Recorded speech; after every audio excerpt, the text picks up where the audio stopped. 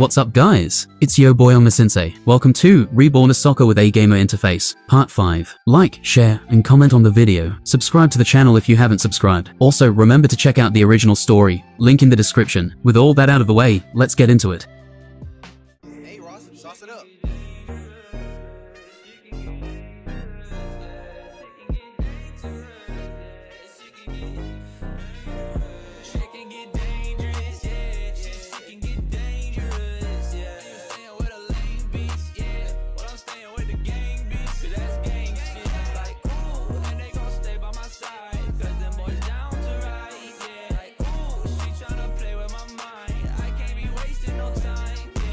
By the time the waterbenders came and clashed against the Fire Nation soldiers, Sokka had killed many of them already, and it had been a massacre. Sokka seemed a little injured, but overall seemed to be well. But the ground was drowned in blood with a river of red corpses, terrified faces of the people, flames, and the murky smell of despair reeked all around. Looking at the corpses in the ground, even the Water Tribe soldiers couldn't help but gulp in fear and respect. Somewhere horrified as amongst the Fire Nation soldiers were those that had died with their eyes open, and it felt like they were staring back at them. Not anyone can just go and do something like this. How many do you think are there? Seems like at least 50. Damn, that's a lot. Though they spoke in lowered voices, Sokka could hear them, thinking about killing people and then doing it were two different things. Even he was grossed out and a little perturbed by the corpses. If it wasn't for Gamer's mind, he would have thrown up due to the smell. It was truly horrible. His sense of guilt clawed at his heart as each of these people had a family, sibling, mother, children. Everyone had someone waiting for them. But as soon as it came, Sokka crushed that guilt with ruthless ferocity. He couldn't let himself think about that, or he would end up becoming miserable. Not even Gamer's mind would be able to help him against himself. Gather the corpses and burn the bodies. They can't be returned to their families in that condition anyway.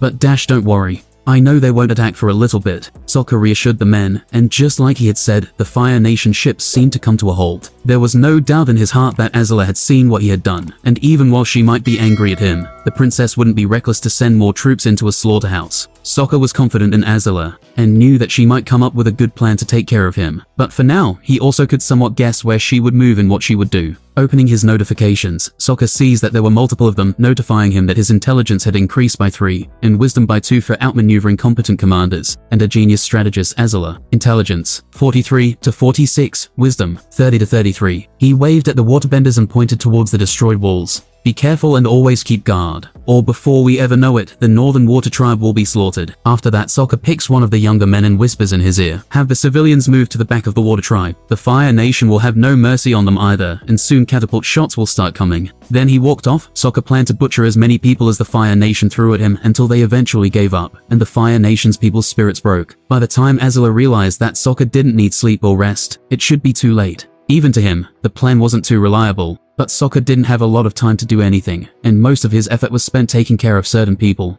That would have grown to be troublesome. Still, he didn't have time or the manpower to prepare something fearsome against ATLA and her massive army. For all he knew, ATLA could realize that he didn't need sleep and rest much sooner, and that would have the plan come crumbling down. There is another way. But I did not want to do it. Sokka contemplated, and the faces of the people he had killed came to mind. Someone like him didn't mind killing too much, but it made him feel sorry for the people they would leave behind. The one who dies only experiences despair for a second, but those they leave behind will be affected by their death for the rest of their lives. Without a working father, the children wouldn't be able to eat. And what about their mother? There were many things a mother would do for her children, and there weren't a lot of things women could do freely at this time. Fire Nation accepted women as soldiers, but would a mother be able to join the army and leave her children alone? There was one option that a woman and mother in that position could do, and that was prostitution. The children would be affected and bullied for that. Each person Sokka killed today, he wasn't naive enough to not understand all of this, and what he was doing by killing these people. Ding. For understanding the pain you're causing the people you kill, intelligence increased by 1. Sokka clenched his teeth, and his hand formed into a tight fist.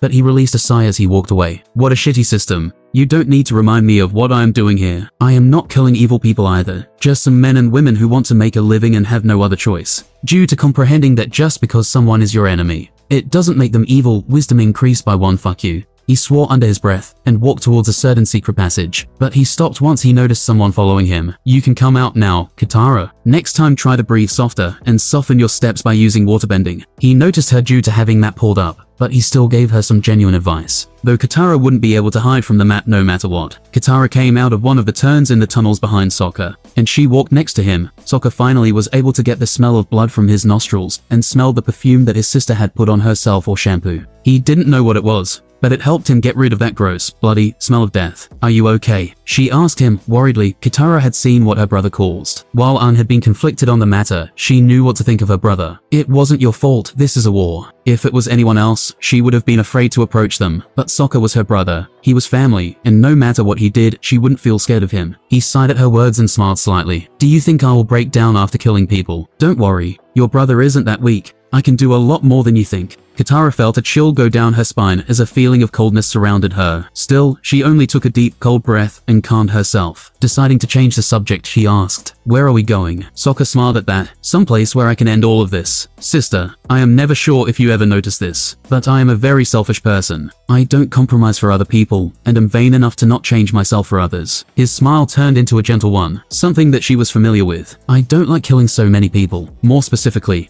I don't like how the people that they leave behind end up. Should I change myself to fit this world and my ambitions?" A great man once said, "You can choose as you want, but your wants are chosen for you." Katara was confused at where her brother might have met someone like that, or which book he read it from. But Sokka continued as they both noticed the light at the end of the secret tunnel they were in. "We are not free in what we do, because we are not free in what we want. But as a selfish person, I want..." Suddenly he stopped and his smile slipped off his face, and he patted Katara, ruffling her hair. "Someday you will understand just how much we lack choice. Some are okay with that, I am not." The more he spoke, the more confused Katara became. It felt like he was trying to tell her something, but stopped himself. After walking out of the secret passage, there was a bush blocking their way, and the light was past that. They walked out, and Katara was surprised by the greenery around her. But this was something she remembered having visited before. Sokka went and stood in front of the pond. Katara followed, and saw that he was staring at two fish chasing each other. Her brother sat down, cross-legged and in a meditative pose. Katara glanced at her brother as his body slumped, and she immediately went and let his body lean on her and gently laid him on the ground. Noticing he no longer had his spear with him, where did he put it? She wondered, but not for long, and just laid his head down and used her lap as a pillow. What is going on inside this head? She smiled, gently rubbing his hair, before a mischievous look came to her face and she disheveled his hair like he always did with hers. Usually, he would never allow something like this to happen. Suddenly she noticed that the eyes of the dark fish started shining, pulling her out of any petty thoughts. The way the fish's eyes shone reminded Katara of Aang's avid state. At the same time, Sokka opened his eyes grudgingly, as if awakening from a deep slumber. Getting up, he was in a luxurious room,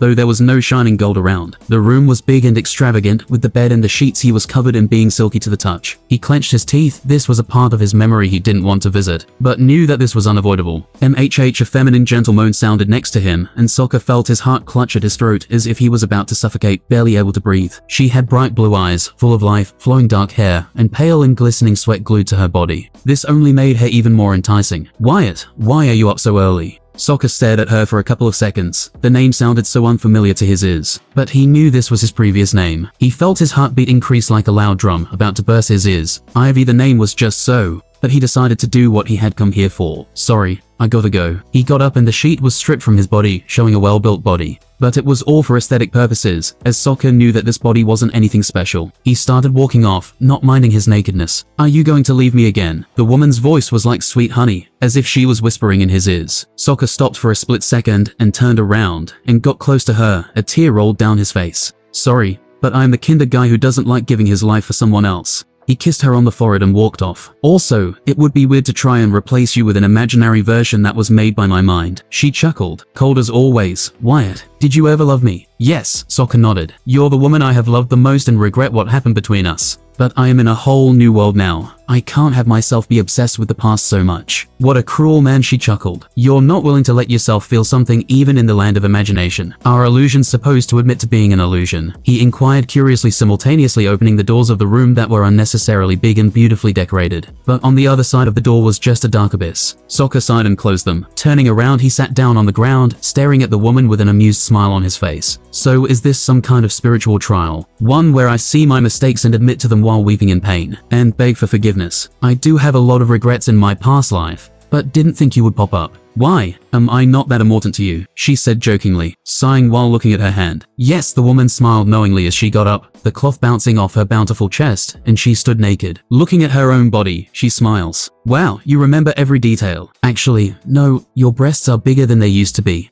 Always wanted them to be bigger. but with you being my sugar mama, I couldn't say that to your face before. Sokka shrugged, as if this wasn't himself he was talking about. The smile slipped off the woman's face as she peered at him like a hawk. You will be stuck here forever if you don't face your problems. Only then will you be able to gain a mental connection and contact the ocean spirit. Suddenly, as he thought of how to solve this, Sokka smiled and looked at her. So does this mindscape have a time dilation? It was a very cliche thing, so he had to ask. Yes, 1 minute outside is 10 here, she answered, confused at what he was getting at. That's cliche, he whispered, but the smile on his face only got wider. He tried to access his inventory, but it didn't open. Oh, right, I am inside my spirit and mind here. He went towards the bed and kicked it. Bam! His leg shattered the wood as if it was nothing, and he made a makeshift spear out of the wood. Well, tell me when about an hour passes, or 10 hours in here, because I am about to use this time to train. This wasn't made for that. The ritual is sacred where one comes to understand themselves, see that they are human dash. Okay?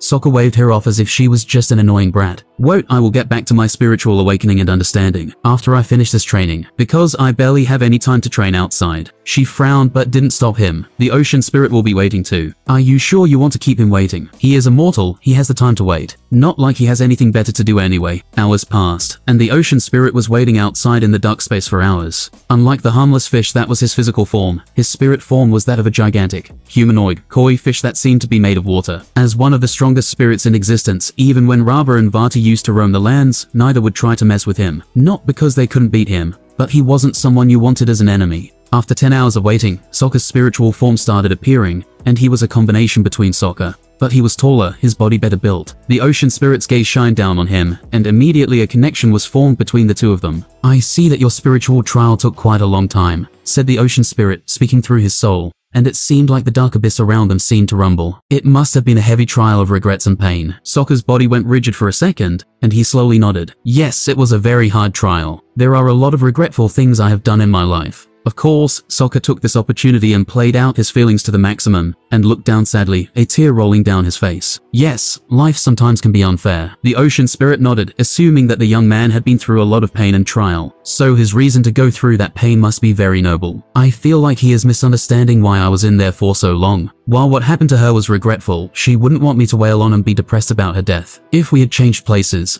I would want the same for her. Life goes on. Playtime always comes to an end. Sokka's smile turned melancholic at the thoughts of his past life. Sometimes hookups can turn into more than one intended. Talking like this to spirits was something fantasy-like, wondrous, and Sokka could feel the overwhelming presence of La. It was like an invisible weight was pushing down on him, but was unlike gravity. There was a weight to it. The closest sensation he could describe it was as if the air had noticeable weight, and blood was heavier, and you could feel it moving through your veins. This was caused due to the difference between the size of their spiritual energy, or as some might call it Kai. Sokka's gamer interface interpreted it as mana points. It's strange, rumbled the spirit of the ocean. I couldn't see your trial at all, or even look at your mind. Sokka seemed to contemplate what he said, but he knew that it was Gamer's mind protecting him. But there was one thing that he wanted to know. Knowing that Gamer's mind had a limit, Sokka feels curious to know just where that limit stood. The reason he had made it so far even when spirits seemed to pay attention and scheming against him was all because he had picked his fights carefully. There had been some surprises along the way, but life never was that predictable, and he had been able to handle things. Would you have been able to enter forcefully? The spirit of the ocean tilted his giant fish head. Its monstrous look made it hard to read his face or what it was thinking. I feel like you're hiding something. A chill went down Sokka's spine when he heard those words, but he smiled and nodded. Yes, I am hiding a couple of things, but everyone has some things they don't want to be known by anyone else. Those deep secrets. Even you have secrets, right? La's mouth opened, and since he was made out of water, he had a translucent look, but Sokka could somewhat make out a smile. It was quite difficult to read the spirit's expressions. True, we all have our secrets. La opened his watery palm, and it formed a ball of light. It showed him the scenes of what was happening outside. Outside, the Fire Nation princess will attack again soon. Tell me, why are you here? Sokka noticed that the ocean spirit didn't answer whether he would be able to break through his gamer's mind. But Sokka dropped the subject and didn't bring it up. It was obvious to him that La didn't seem in the mood to talk about it. He changed the subject before, and calling him out on it didn't sound like a good idea.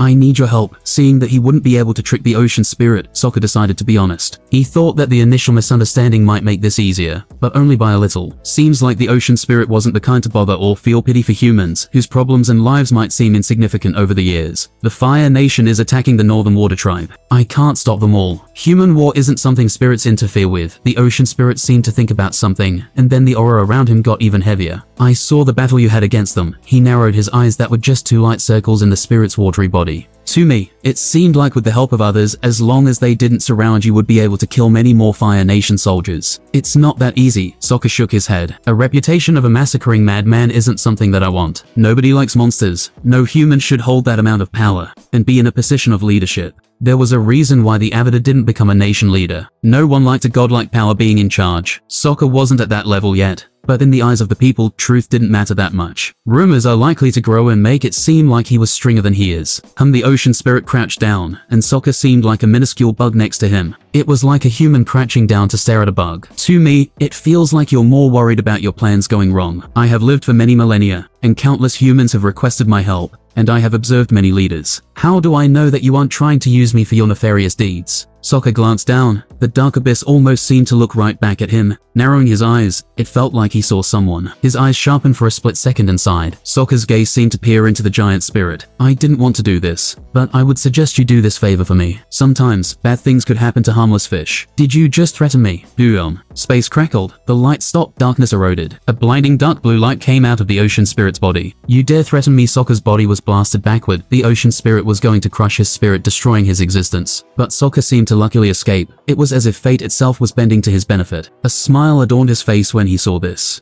Just as I thought, we are still somewhat inside my body. The ocean spirit looked on in wonder as all of his energy seemed to move away from Sokka. Not even a scratch was in his soul, even though he was attempting to crush the human. La had lived for thousands of years, so he wasn't incompetent when it came to using his spiritual energy and powers. But right now, he seemed very incompetent. Like a trained boxer unable to land a hit on a small, unmoving child. Stumbling before hitting him, there was a chance of that happening, but it had an astronomical low chance of happening repeatedly. The difference between the two was insurmountable, something that Sokka wouldn't be able to close even in 100 years. Yet even now, La couldn't land a hit. For the first time in hundreds of years, he felt angry. Someone threatened him and the moon spirit. Yet, they were unable to do anything. Sokka stood up, a calm smile on his face even as the mighty spirit roared, enraged at him. Is that it? He asked with an unimpressed look. Well, while you can easily defeat me, I probably seem like a bug to you. Yet you'll never be able to kill or harm me. What Sokka wanted to do was test certain theories, and he was right. As long as it isn't in the real world, and is in a way like in his mind or spirit,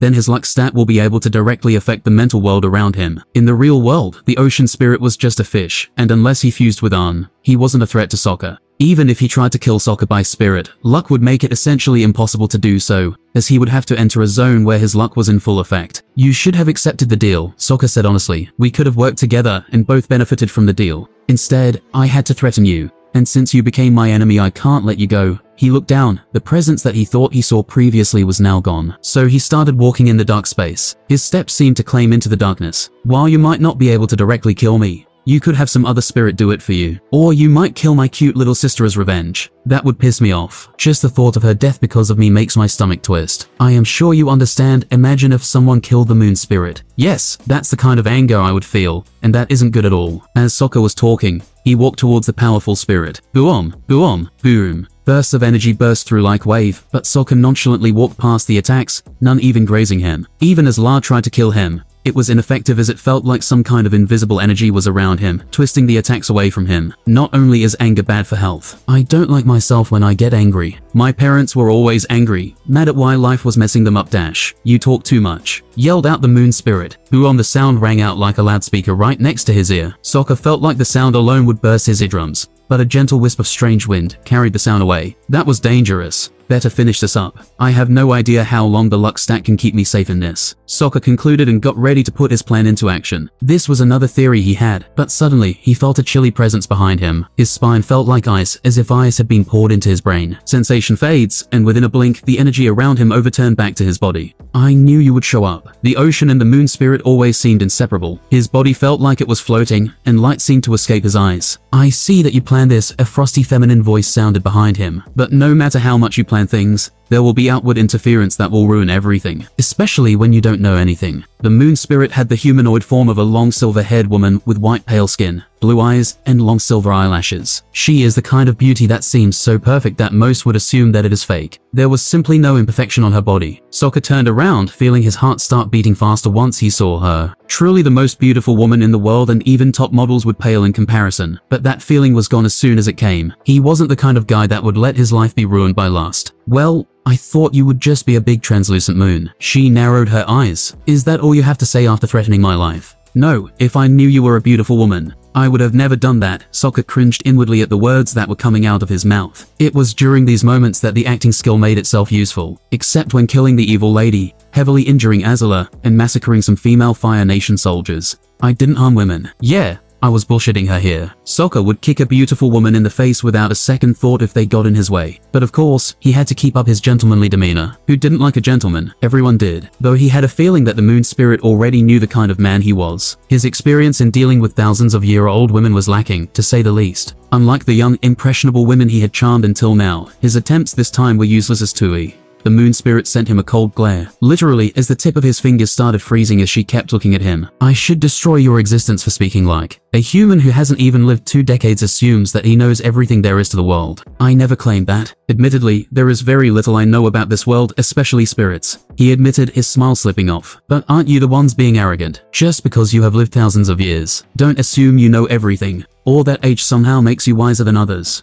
With age comes wisdom, young man, Tui snorted, showing her clear annoyance at his words. Oh yeah, I am sure that there is a lot of experience and wisdom to be had in swimming in a pond for thousands of years, Sokka added sarcastically. He wasn't going to back down, or show fear here. This was his domain, and the two spirits seemed unaware of where Sokka's power was coming from. In his eyes, they were the ones being naive here. Still, Tui had a chilly energy burst out of her that made him feel full and weightless, as if a balloon full of helium, and about to pop. The power of the moon was overwhelming Sokka's body, but he didn't show an ounce of fear. Like before, a strange, non-existent force seemed to come out of nowhere, and a rift opened in space, causing the moon spirit's aura to disperse as soon as it got close to harming Sokka. Even the tips of his finger that were frozen returned to normal. What was that? Tui muttered, feeling like she lost connection to her energy for a split second. The existence of such a force baffled them. It seemed like an ant blocking a human foot from stepping on them. It made no sense. Sokka suddenly swung his arm, and even he seemed to be surprised as a sudden unnatural force burst out, pushing back even the two powerful spirits. That was when space seemed to warp. Crack! The space around him started to break as a sudden tremor appeared, and he got a killer headache as if someone was drilling at his brain. Sokka closed his eyes, and when he opened them again, he was lying on the lush green grass, close to the pond and sleeping next to Katara. Getting up, he stretched and opened the notifications. Your wisdom has increased by 1 for tricking ancient spirits due to finding a loophole in the spirit hole,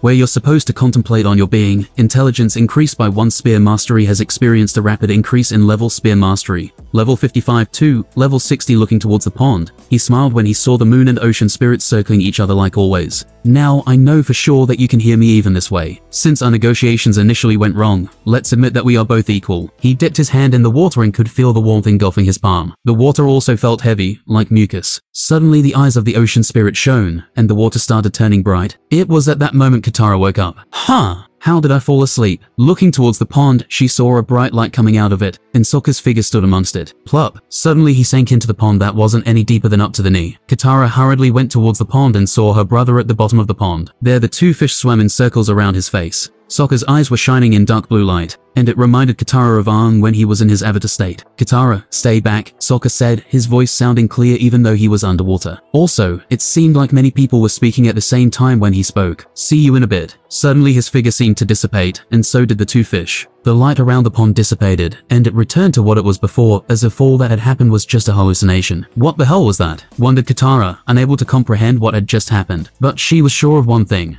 Her brother had somehow planned all of this, and didn't seem to be in danger. When he comes back, I can no longer just ignore what has been happening, she said with a resolute gaze. It had been quite a while now since Katara suspected something, and she needed Sokka to answer her questions. ATLA stood on the deck of her ship, clutching at her bandaged stomach, but she stood tall, unwavering, showing the confidence that a royal should have. Ty Lee and Mai stood next to her, ready to support their friend. I think Kuzan will be okay, ATLA. Ty Lee tried to reassure her friend, but Mai shook her head, signaling the circus girl to stop talking. The last thing ATLA needed right now was to worry about Kuzan's well-being. Tonight we will dash. ATLA started talking, but was interrupted as the ship started shaking. The whole ocean around them started shining in bright light. What's going on? Her question was answered soon, as something she couldn't predict even in her wildest dreams happened. God, what does he look like? Anyone who believes in a divine or higher existence has wondered what it looks like during a part of their life. Whether such a being existed or not was a whole other debate. But if it did, its form would be something incomprehensible to humans. That was how ATLA felt, as she saw a giant figure, bigger than any mountain, come out of the ocean. The sky seemed to darken at the divine-looking creature's body. It was magnificent, godly. There was no other way to describe such a thing. It was at that moment when ATLA understood that she had lost her strategies, plans, and schemes.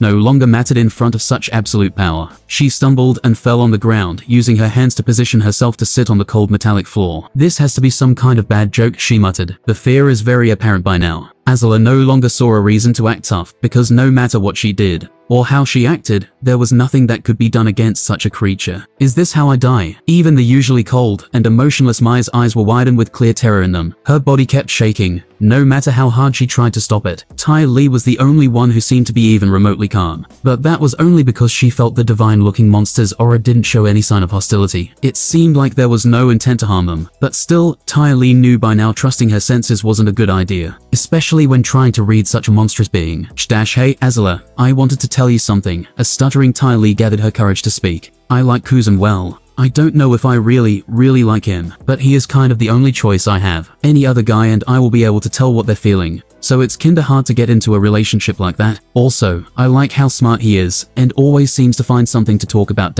Now isn't the time. Mai yelled, stopping Ty Lee in her mindless rant. ATLA, wake up. We need to get out of here. Give your orders. The Fire Princess finally came to her senses and got up. Thank you for waking me up, she muttered. The fear in her eyes from before was gone in a split second. ATLA's confidence was back in full force, and she started the gigantic creature straight in the eye, fearlessly. Fear won't get us out of this situation, so why bother with it? Everyone. She called out to her terrified soldiers, whose hearts were sunk to the brink of despair. Get this ship out of here. Turn the engines back in reverse. Break them if you have to. The captain, a white-haired man whose experience showed through the many wrinkles on his face and scars on his hands. Even someone like him was afraid. They were only human after all. But princess, what if we anger the deity? His meek talk annoyed ATLA, and lightning crackled on her fingers. Then would you rather take your chances with the spirit being angry and killing, or me killing you right now? The veteran gulped in fear and scattered off. I will tell everyone your orders, princess. ATLA almost breathed a sigh of relief, since the ones inside the ship couldn't have caught sight of the visage yet. They were oblivious to what was going outside, so she planned to use them to turn back the ship in reverse. But now she had another problem in her hands, and that was the soldiers on deck. Their spirits were destroyed, and ATLA didn't have some magic skill that could help them. Hey, you bastards, get up and fight. I don't care if you don't believe in yourself, all I need you to do is trust in me. Mai and Ty Lee looked at their friend strangely, as if she had grown a second there. Since when had ATLA been so forthcoming when telling people to do something? Is ATLA changing? The two girls wondered. Trust in me to kill you all in the most painful way I can think of if you don't listen, ATLA continued. No, she hasn't changed at all. Mai and Ty Lee had the same thought. The dull looks on their faces told it all. Still, ATLA's threats were effective as the people's fear of her took root, and they started moving.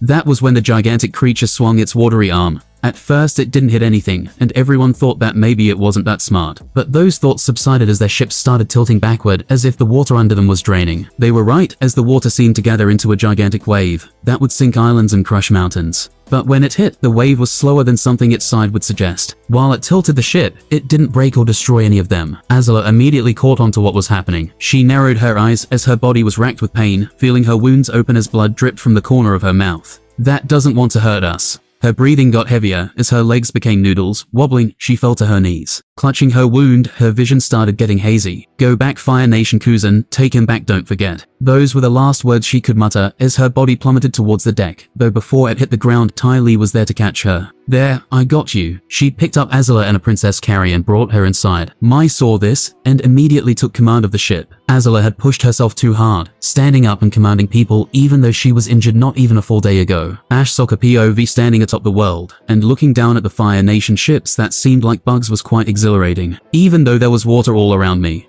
I could breathe perfectly fine. The ocean spirit has attempted possession. Gamer's mind stop possession. The ocean spirit has attempted possession. The ocean spirit has attempted possession. The ocean spirit has attempted possession. The ocean spirit has attempted possession. The gamer's mind has rebuked all possession attempts. Yeah, that little fish bastard was attempting to possess me. Sadly for him, it wasn't working. Well, if I could turn off Gamer's mind, I would have let him in. Maybe I could have sealed him by using my luck. That would have been a good way to get avatar level powers. Sadly, passive skills can't be turned off. Every move I have made until now has been carefully planned. There might have been a couple of hiccups here and there, but I wasn't some god who could make perfect plans and predict everything. But even with all of this, there is one big threat hanging overhead. Has the world ever given something to someone for free? The answer was no. So was the gamer interface any different? I don't know. Was it created by someone? I have no proof of that either. But ever since the beginning I have had this burning suspicion. The main reason I put so many points into luck was because of this. My suspicion only rose as I killed more and more higher level monsters. Wasn't my level rising a little too slowly?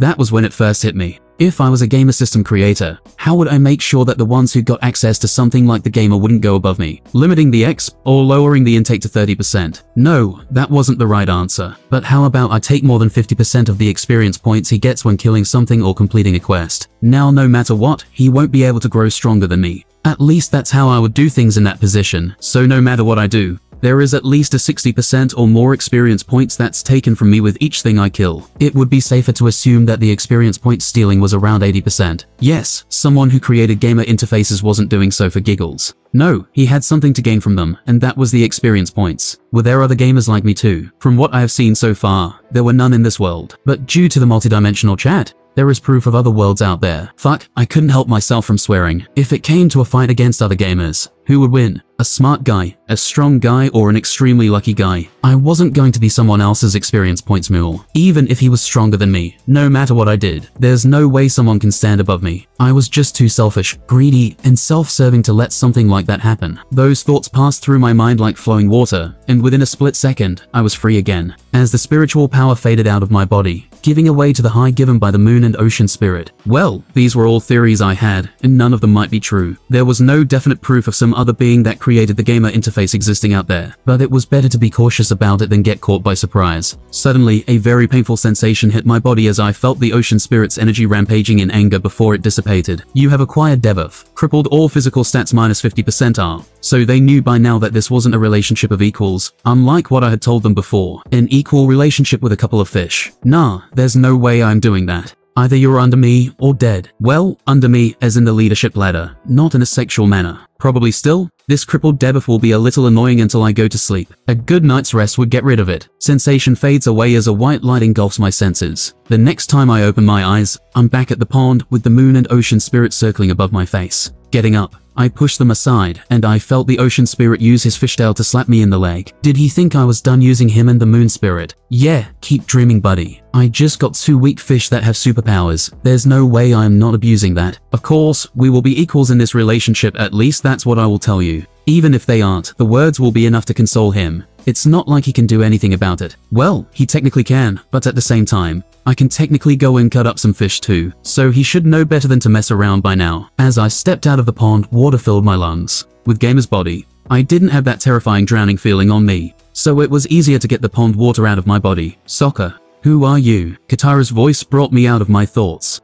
Looking at her, I saw the uncertain gaze in her eyes. Well, it seems like the time has come. I knew this situation would eventually come. Whether sooner or later didn't matter. But now the question was how to deal with something like this. There were many ways. If I tried to, I might even be able to change the conversation into something else, and make the situation seem less important than it seems. But no, it was time I dealt with this situation in a manner befitting its importance. Dodging the situation for too long could be bad. Well, I am still your brother if you're wondering about that. Since this was something I had expected to happen for quite a while now, I wasn't going to stutter or say something stupid. Right now, I need to be more forthcoming. Just as she was about to speak, I interrupted her. Do you know how many times we have come close to death? Back when you were sick, the time Zhao attacked us both in the temple and his armada of ships trying to shoot us down. That has nothing to do with what we are talking about. It feels like I don't even know you anymore, as if you're a whole different person. I let her talk and didn't interrupt her. This way she could get out whatever she had to say. But it does matter. We have been in dangerous situations multiple times. I clarified, maybe due to her age, she might have forgotten certain things. So I will remind her, you could have died, and so could I. That's why the change was inevitable. Being a foolish, sarcastic brother is okay during certain times. But this is no longer a situation where I can act foolish and go penguin riding with you. You never went penguin riding with me. Well, it's a childish game.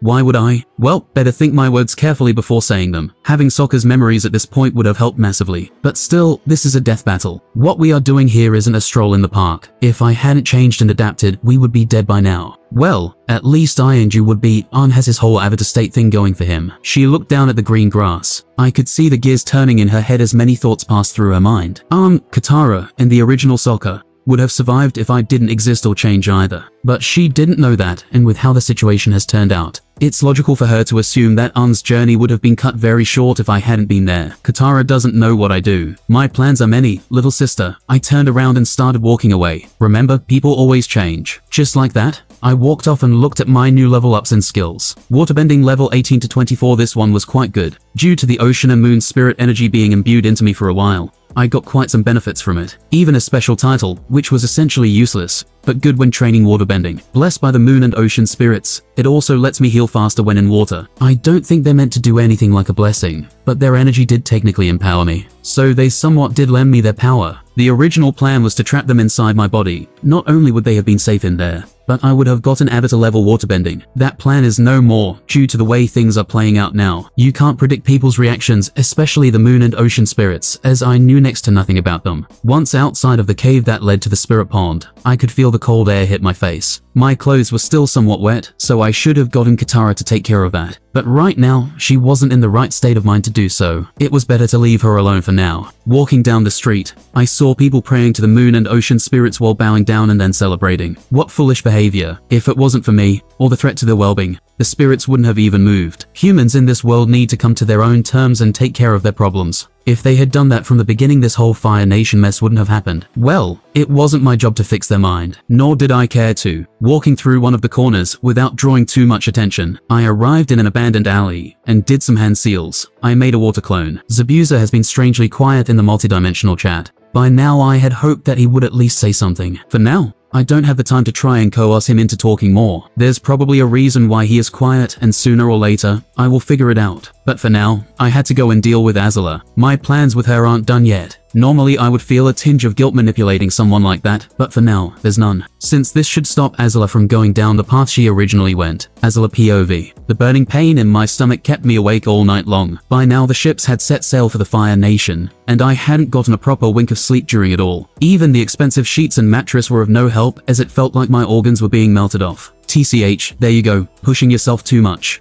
I felt like Kuzan was next to me, saying what he would normally say. My mind was a bit cloudy, and I hadn't slept much due to the pain. Or else if he was here, then someone would have notified me. Damn, am I feeling guilty for leaving him behind? Yes, I am. But staying behind in that situation would have ended up in my death and the army's destruction. Sorry Kuzan, those wounds are bad, probably will get infected if someone doesn't take care of them soon. The people in this ship are too busy bouncing around to notice that their princess is slowly dying. Do they even know what an infection is? Suddenly, a comfortable, but cold water-like substance touched my wounds as the bandages were slowly and gently taken off. I slowly opened my eyes and was greeted by the dim light of the candles in my room. Sweat rolled down my face as I saw something that shouldn't have been anything more than a dream. Kuzan's face scrunched in concentration as he manipulated water that shined a little and infused in my wound. The heavy injury was closing up quite fast. Ah, so he was a waterbender. That's a shame. Suddenly his gaze turned towards me, and I saw his eyes widen in surprise. Undoubtedly because he had been found out. His water splashed on the ground as it went out of control. Ah, could you forget that you saw that? He said while awkwardly smiling at me. No, I muttered, barely able to speak. Shit, I shouldn't have said that. Instead, lying would have been better. That way he might have at least let me live. My mind was too tired to think straight. Is this how I die? I asked him. Someone like Kuzan probably was skilled enough to make it look like I died of sickness. So this question of mine was quite stupid. He sighed, raising the water again. This is it. Here, I will die in a dark room with no one to look over me. At least I won't have to face father's anger for failing this mission, so that's a plus. So, will my death be painful? He nonchalantly stared at me. I always hated how he never seemed to be worried about anything, as if he knew the future and was willing to accept losing. So, will my death be painful? Inquired ATLA as her heavy breathing of panic seemed to slow down. Why would I kill her? Sure, she saw my waterbending, but I wasn't the kind of guy careless enough to be caught with his pants down. I have seen enough anime, read enough manga, and watched a lot of movies to know just how cliche that would be. It a small part of the plan for ATLA to catch me with my pants down, metaphorically of course. Keeping a secret from her is dangerous, because she's smart enough to figure shit out. Flickering her on the forehead and making the psycho chick flinch a little in surprise, I went back to work, healing her injuries, using some of the water I had borrowed from the pond of the moon and ocean spirits. Seeing her breathe heavily, dark hair sticking to her glistering skin due to sweat. ATLA, if only you weren't a psycho, answer my question at least. How will my death be? She asked again. This time her thoughts seemed to be a little clearer. Her wounds closed themselves, and I kept working on healing the injury, which was my fault. I won't kill you, I muttered with the most, trying to speak as reassuringly as possible. Though you might decide to do the opposite to me after the healing is done. Heh, she snorted, back to her shenanigans already. Of course, I will. Did you think I would just forgive you for lying to me for so long? I guess that's how it is. Without saying more, I continued healing her. Her wound was already closed up, but there were some infected parts. By the way, Can I at least get good treatment in prison? I still healed you. No, she smiled in relief as her injury closed up. There wasn't even a scar left behind. You're going to the worst prison. Sitting up in the bed, she kept looking at where the wound used to be even while threatening me. She then glanced back at me, a small smile on her face. You're never leaving my side again. She was probably joking, right? Because that coming from ATLA could mean many things. Being a waterbender saved me in the Northern Water Tribe. Since non-benders got lined up, apparently there was a spy amongst them. Though they didn't find anyone, I tried changing the conversation. ATLA winced at my words and admitted, that was my fault. It wasn't because such a thing didn't happen. What now? Are you going to attack again? ATLA sighed. No, that would be suicide. It spared us the first time. Testing that again would be stupid. She looked regretful at that and clenched her hand into a fist. ATLA was angry, but holding it in. I tried to think of something to say that would help her,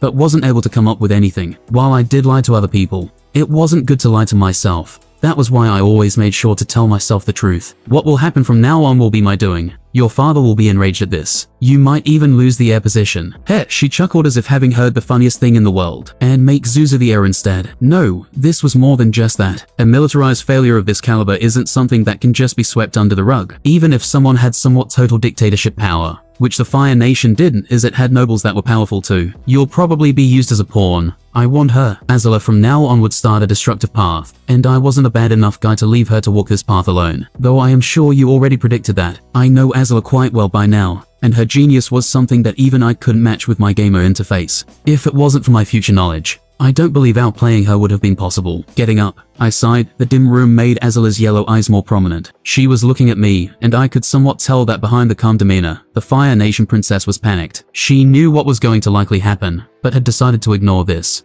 It would be something that gives her closure. Snap back to reality, ATLA. You know how this will end. I warned her. Don't act as if you know everything. She suddenly yelled, her scream bouncing through the room. For a second I was worried she might burn off my face, but then remembered that this girl hadn't killed me yet for lying to her about being a waterbender. Father will. I could see the doubt in her eyes as she spoke the next words. Give me a second chance. Will he? I wanted to ask that but decided not to. From now on, ATLA had to come and make her own choices or continue living in a lie. As someone unloved, I can understand where she was coming from. Though it wasn't my parents that didn't love me, so we were in quite different situations. Once again, I couldn't help but sigh, knowing how hard it would be for anyone to accept that the only person they thought might love them actually didn't. Do you think he will cast me out? She suddenly asked, unsure if she wanted to hear an answer she already knew. Will I have no one else in this world? Damn, you want me to answer that? If I lie, you know I am lying and will be angry at me. If I tell the truth, you'll be annoyed that I said the truth. Thankfully, ATLA seemed to have realized what she had just said and chuckled. You know if this situation ends up turning over, will you leave me too? The desperation in her voice was clear, and I wondered if saying something like no I will never leave you is enough in this situation. ATLA was smart, and sooner or later she would see through my lies. Since she wasn't stupid or gullible, she would be able to see them quite soon. By quite soon, I mean immediately after she calms down. If I leave you, then will you hunt me down? My question made her chuckle a little as the mood around us became softer. Obviously, she answered, her intense yellow eyes fixed on mine. If you run away, I will hunt you down and put a chain around your neck. I knew you were sadistic, I said in an overly dramatic manner, hugging myself in fake comfort. This was in an effort to get her mind off things for a little while. This whole thing is just an excuse for you to fulfill the evil and twisted desires you have for me. Ha ha ha, ATLA chuckled in a mock villainous manner. You have finally discovered my master plan. We both laughed at the situation, and ATLA finally calmed down. Her worries seemed to flow away, but that nervousness was still there. There wasn't a magical thing that I could say which would make her not worry about this. Suddenly the door slammed open with a roaring crash. Tai Li, Mai, and a dozen Fire Nation soldiers ready to fry me alive. But one Tai Li saw me, she frowned. Right, she could sense my aura, and that could be troublesome. She was one of the only people in the world who would be able to tell who I was under any disguise. Mai, on the other hand, narrowed her eyes suspiciously when she saw ATLA all healed up. Kuzan, do you think that you can just enter a royal family member's room so casually? This kind of crime is usually punished by death. Mai made it clear that she wasn't going to be on my side if something like that happened. Well, that was understandable. If I was in the same position as her,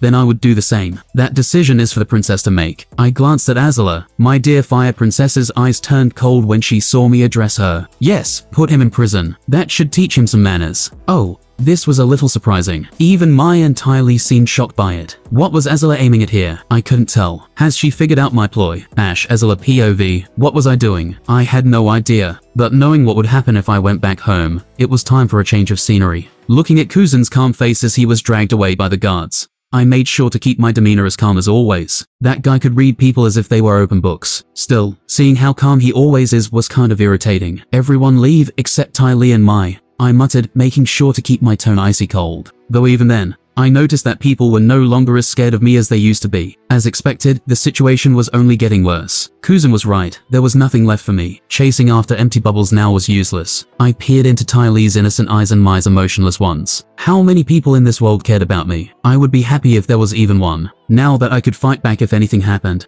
I needed to ask my friends if they were really my friends. I am planning to run away. My statement shocked Mai, which was expected. She knew what was implied here, and I wanted her to run away with me. Her family would face some problems when that happened, so her choice was more difficult than Ty Lee's, whose family wouldn't be influenced that much, and they hadn't had that contact with her either way. But Mai was a different deal. I won't take you forcefully, but when I run off somewhere I don't want you to tell anyone where I might go, or fight against me. Well, Mai could try fighting against me, but it wouldn't go that well for her. I had taught both of my friends that lesson when we were young. Surprisingly, the one who seemed hesitant was Ty Lee. Sorry, but if news got out, then my circus crew would be imprisoned, just for having a relationship with me. Mai nodded too. Sorry, ATLA, but something like that could spell doom for my family, especially since my father is someone easily replaceable to the Fire Lord. Well, seems like no one was with me after all. Even Ty Lee was hesitant to join. This will be harder than expected. It made me feel a little nervous. Do you need some help? Suddenly Kuzan's voice interrupted my contemplation and surprised the two, as he was supposed to be in prison. His dark clothes, perfect for hiding in the shadows, riddles as he walked into the room, closing the door behind him. There was no sign of struggle, so he had probably taken out the guards before they could even react. What? He asked, noticing the icy gaze I was sending him. You would have broken me out anyway, right? He was right. Damn, Kuzan was too perceptive sometimes. In such a short time, he had probably figured out my plans by now.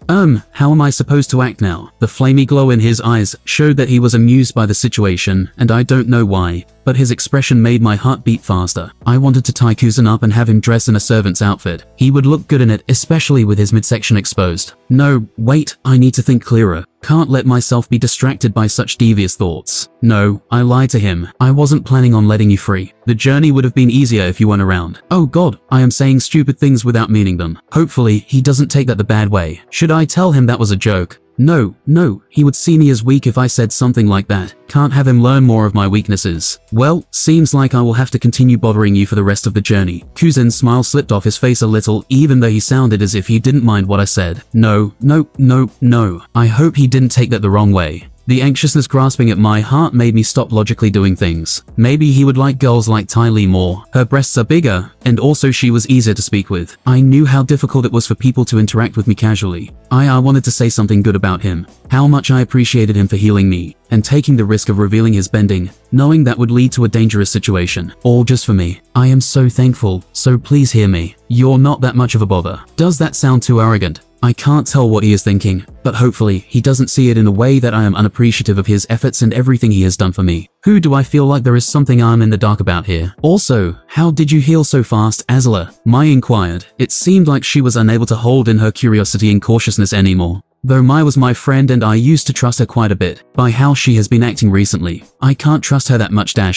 I am a waterbender and use my healing abilities to help her, Kuzan answered nonchalantly, without missing a beat. The way he said it seemed like he was walking about the weather, and not something that could get him imprisoned. What the hell is he thinking? I had to try my best and keep my expression neutral. Acting enraged, surprised, or showing any type of weak emotion, for now, wasn't something anyone should do. Also, you guys can come with us too, Kuzan suggested, manipulating the water in a cup next to my bed, and morphing it into the shape of a ship. After all, people get lost at sea all the time. ATLA isn't going to betray anyone or run away. Instead, her ship will fall into the storms and get lost. She and her friends will be missing. This way, OMNIsynsei won't be able to do anything to your families, nor will he care to hurt them. I didn't think of that. Ships get lost in storms all the time and get destroyed. This way, I would also be able to still keep my royal power, if I decided to come back one day, and won't be declared a traitor like Zuzu. Focusing on Kuzan, I see him smiling widely with an innocent look on his face. Sometimes I forget, but this guy is smart, probably a better strategist than even me. His innocent acts and silly words make one underestimate him.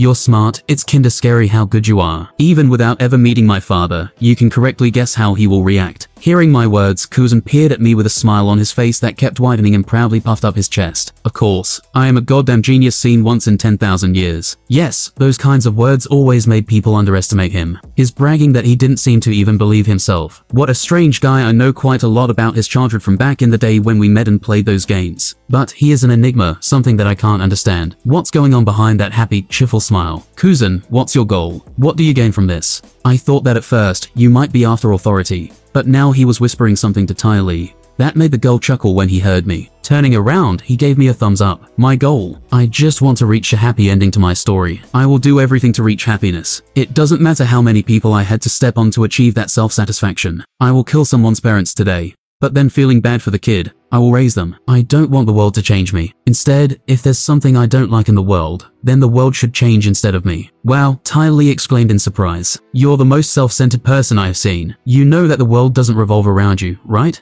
Though she said that jokingly, it was clear that ATLA meant those words. Kuzan didn't seem to take offense to that and instead laughed. Ha ha ha ha, you're so right. I am the most self-centered person in the world. My selfishness knows no bounds. ATLA frowned at that. Oh, right, she had a crush on him. Kinda forgot that. Still, will she like him now? Anyway, Kuzan dismissed the looks he was getting. I will tell everyone here the plan, and ATLA. You can decide for yourselves if you want to come with us. In an unnamed, small town in the Earth Kingdom, Zuko was on the side of a street wearing dirty green clothes with Iroh singing next to him. The Fire Nation's prince, or now ex-prince, wasn't happy with the desperate situation that was very humiliating, but the old General Iroh didn't seem to mind. Suddenly a tall young man around Zuko's age walks by. He suddenly stops and looks at Zuko, which causes the firebender to look down to hide his face from the other man's view. But the stranger seemed insistent and crouched down. Zuko sneakily pulled out a knife and was ready to attack, just in case. But Iroh intervened and grabbed his nephew's wrist, stopping him from doing anything reckless, while the old general smiled at the stranger. How can I help you, young man? Or do you have some change to spare for 2 old beggars? The stranger smiled and looked at Iroh. Old man, and the other guy. Follow me. I have some work for you. Iroh narrowed his eyes at that and was ready in case anything happened, but he kept a smile on his face and nodded. I am thankful that you were willing to hire people like us. Sure, but next time, if you want to be beggars, this place isn't the best, the stranger instructed them. There are too many poor children around, and people would rather give money to them than a young man with a working body and an old man. Ahaha, thank you for the advice. The old general kept his friendly demeanor. Kind stranger. But I don't think I got your name. You can call me Kuzan. I am somewhat of a traveler, the man smiled, revealing his identity without missing a beat. Iroh's eyes turned sharp within an instant. I heard that Princess Azula's ship got overturned. What's her right-hand man doing all the way here? Shouldn't you be with your missing princess? Sokka shrugged. People call me her right-hand man. That's flattering. Rumors say that you're more than just her right-hand man, Zuko added. Though I don't think Azula would ever feel anything for you. Sorry to break your heart if you're in love with her. But that girl is colder than ice. Prince Zuko, please be mindful of your words, Iroh said as they entered an empty alley, warning his nephew, signaling that the man guiding them wasn't that simple. Ha ha ha ha. Sokka laughed out as if he had heard the funniest thing today. After a minute, he tried to hold on, but chuckles kept escaping his throat. Taking a deep breath, he was able to calm himself down. Don't worry too much about my relationship with Azula. We get along quite well. Zuko POV, what a suspicious guy. That was the atmosphere that radiated off Kuzan. There was something strange about him, and it was quite clear he was hiding a lot of things. Still,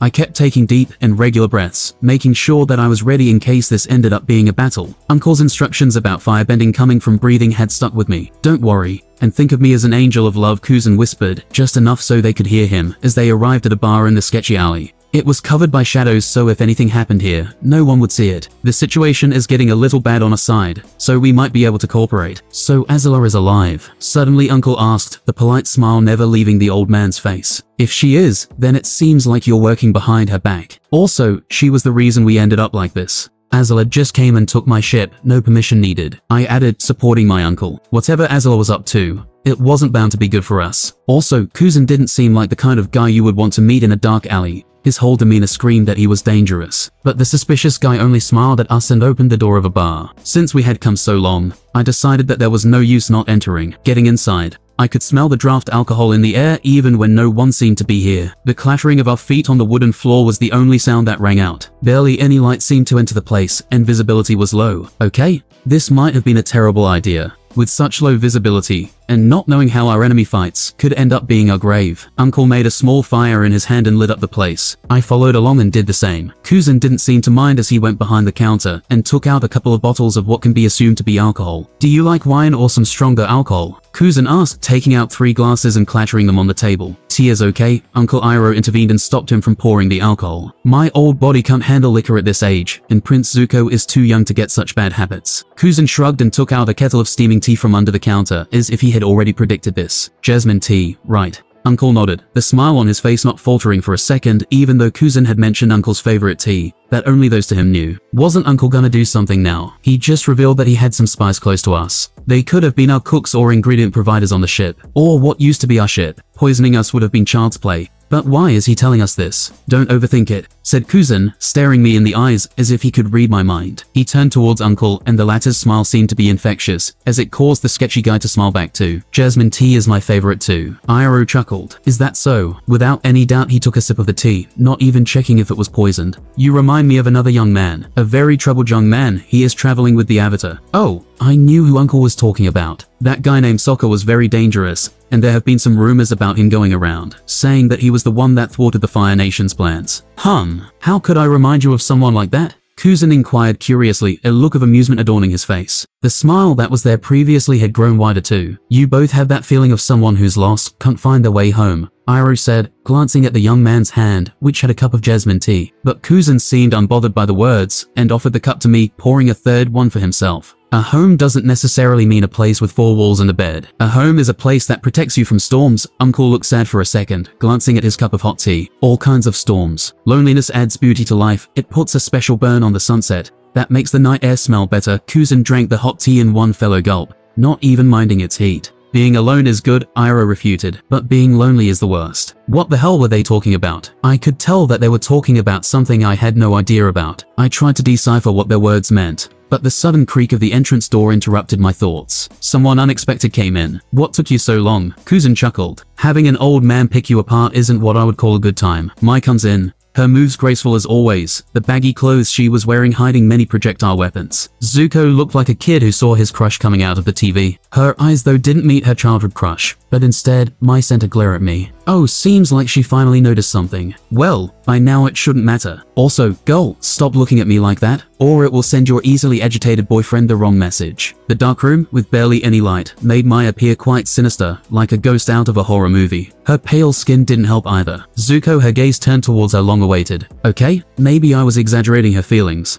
since she seemed as emotionally inept as always. But she should be feeling happy, right? "Mai," Zuko muttered awkwardly. Oh, is he gonna confess? This is unexpected. How will Mai respond? God, I love the drama in the atmosphere as Zuko and Mai gazed into each other's eyes. 1,000 words were said between them before they even spoke. "Mai, long time no see." The Fire Prince ended his greeting lamely. I for sure thought he would confess. You know, when the emotions could have gotten the best of him after not seeing each other for so long. Mai took notice of my gaze and stared at me, frowning. "Can you stop that?" That was when I noticed the huge smile on my face. That clearly showed how amused I was by the situation. "Sorry about that. Please continue getting lost in each other's eyes." Somehow me saying the obvious seemed to ruin the mood as Mai sighed and sat down at the bar table. Her scorching gaze seemed to want to bear a hole in my head, but I tried not to show any discomfort and kept my friendly smile. Maybe I should create some more drama and hint at Mai being in another relationship. I would have the front row seat to that chaotic fun. After all, even if she denied it, there would always be that sense of doubt on the back of Zuko's mind. Clang, suddenly the sound of a cup hitting the hardwood bar table rang out. It came from Iroh, and the old man grabbed my attention. "You have quite the twisted sense of amusement." Oh, it seems like he saw through my intentions. "Hey, come on now.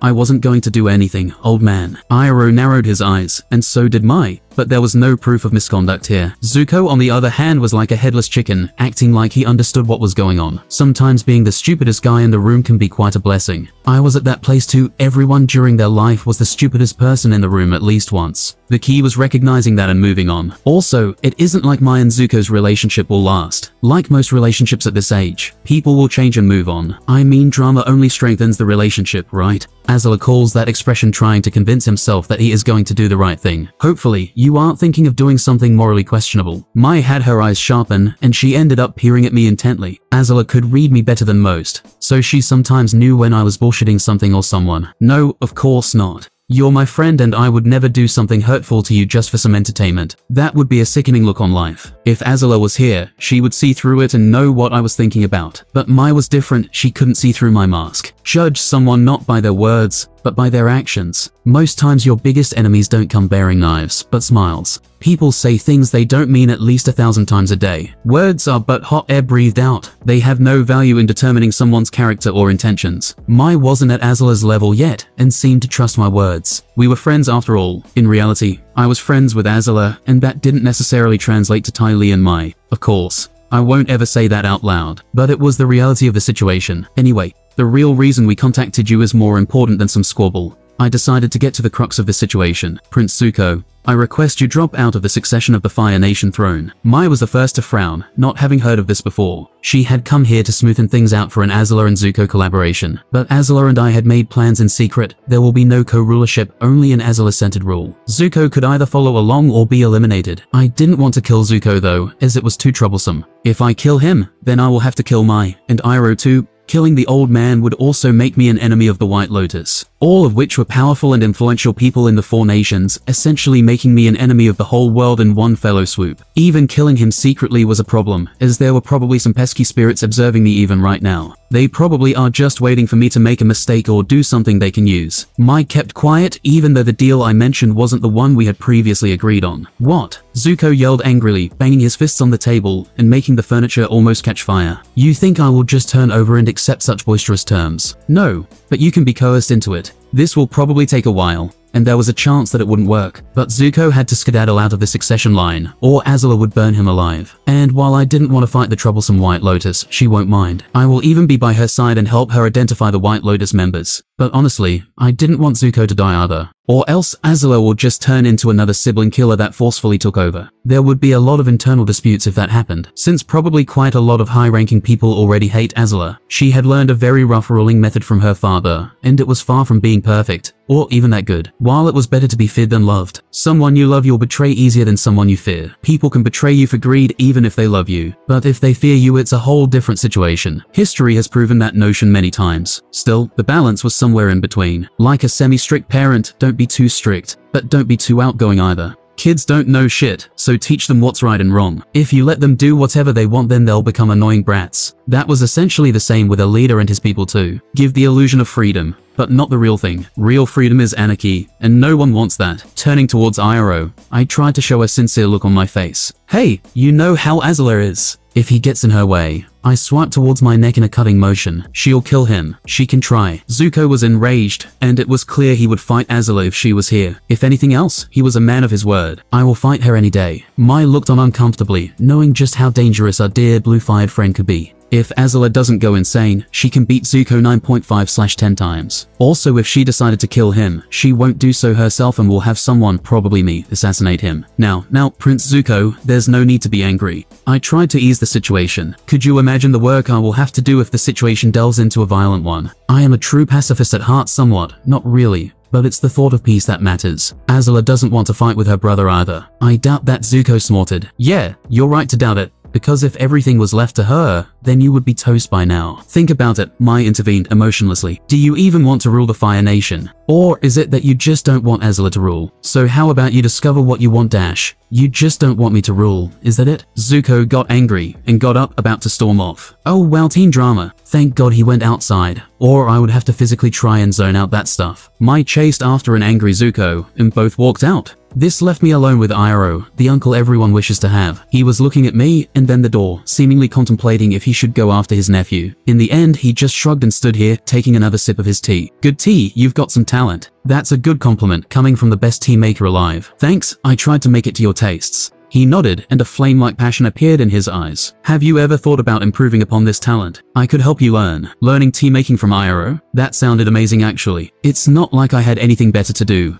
And for me, tea also works as a stat booster potion. Zuko stormed outside angrily, clenching his fist with wrath burning on his eyes. He had to physically try and not use firebending, since they were still in the Earth Kingdom. Anyone caught firebending here was likely to be executed. Zuko, stop! Mai's words made him halt for a second, but he continued walking. Even if no one believes in me or my abilities, I will prove them all wrong and become the Fire Lord, getting back my honor and reclaiming my rightful place. Fwish. Suddenly a sharp pain hit his cheek. It was a throwing knife, and it sunk into the wall so deep that only the hilt was left to be visible. It seemed that the thrower had been angry and used all of their power. Turning around, Zuko was met with Mai's scolding gaze. "Don't be stupid," she warned him. "While you might have had a chance if it was just ATLA, there is no way you would be able to overcome someone like him." "Oh, so your new lover has different goals in mind, and you're trying to stop me," Zuko remarked, snorting at Mai's words. She clenched her teeth and a gaze of anger burned deeply within her pupils. "You're so stupid. Kuzan is a different breed of monster from ATLA. She might imprison you for fun and to torment, but he will immediately finish you off." Her body shook as memories of some of the cold things he had done came to mind. "So don't fight them. If there is any feeling of love you have for me, listen to me just this one time. Fighting them will be your doom." Zuko didn't know what to say in response. He wanted to fight for his honor and rightful place, but seeing Mai so distressed made him have second thoughts. "Don't fight them," Mai insisted once again,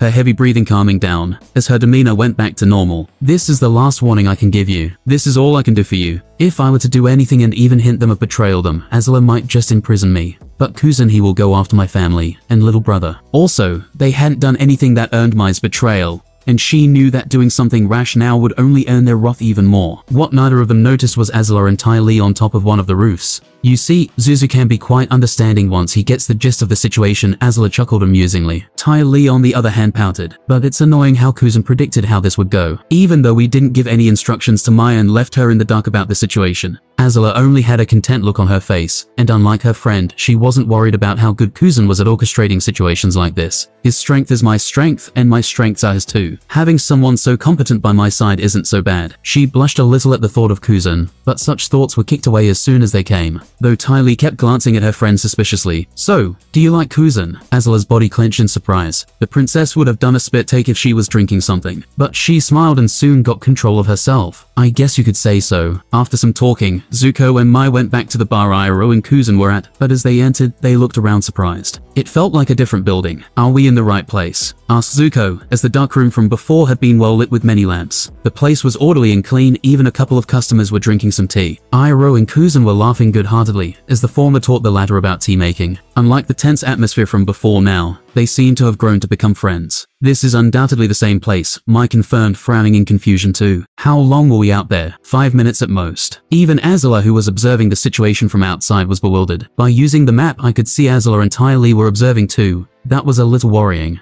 There were certain things I didn't want her to see, but if I am careful then it should be okay. If I am going to fix this world, I will do it my way. The shop we were currently in had brightened up and the atmosphere. Seeing Mai and Zuko so surprised was entertaining. I had to make the angry teen calm down. While normally, Zuko would have been easier than ATLA. That was if I hadn't read the comics after the main story. He had one difficulty after another. His rule was plagued by many problems, and most of them were because he wasn't decisive enough. ATLA right now was perfect to take over. She could satisfy both the old forces that supported Ozai and the newer peace-loving faction. Though there was a chance she could still go crazy, as long as something too drastic doesn't happen, she should grow to be an amazing leader. Ruthless and saintly, she would use whichever side was needed. "So have you come to your decision?" I inquired, acting as if I hadn't orchestrated this situation. If it was just me asking him this, the chances of Zuko listening to me were low.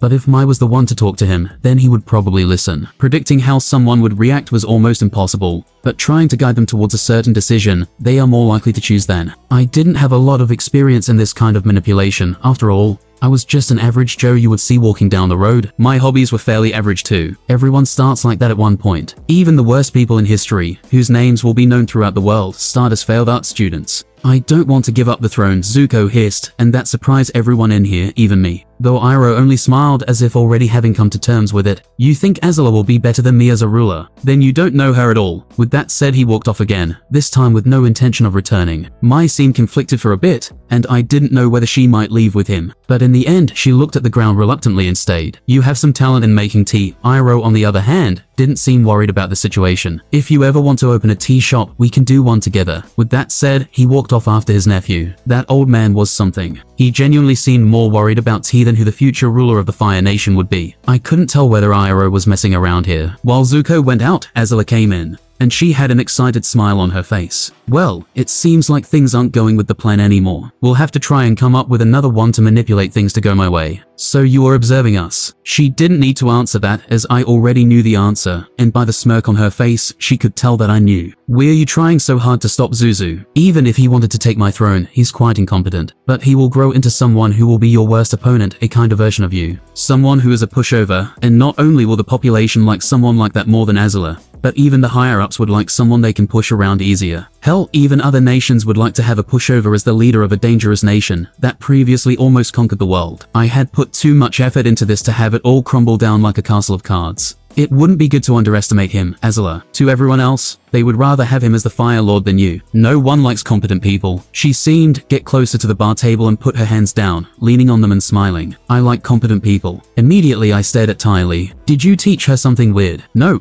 Ty Lee shook her hands and head in denial. Of course not. ATLA pinched my arm, quite painfully, trying to get my attention. But due to Gamer's body, that pain barely lasted a second before it became nothing more than a tingle. Hey, don't be so angry, the Fire Princess muttered, with a knowing gaze in her eyes. You're trying to make things work for my benefit, and if it doesn't work, I need to be angry. Not you. Sigh, damn it. She was right, but I had to go through quite a bit of trouble to orchestrate this whole thing. What most people saw was how I had a bar in a city where Zuko was present at a certain time. I had to use my map and waste Earth Kingdom money on something I wasn't planning to use anymore. Also, I had to buy this before they even came here and bought bars in another 3 close by towns. Yeah, while plans might look clean and good at the end of something, the effort put into them was enormous. I try not to have it bother me. The thought of someone giving me the gamer interface is terrifying, especially as I slowly started releasing certain things. Everything about the gamer interface was made to encourage the player to level up. For example, how each level gives a point in the gacha, and how every 10 levels I get a new function. This only makes it more clear that someone was trying to create something which was addictive to level up, like a casino making you win the couple first times,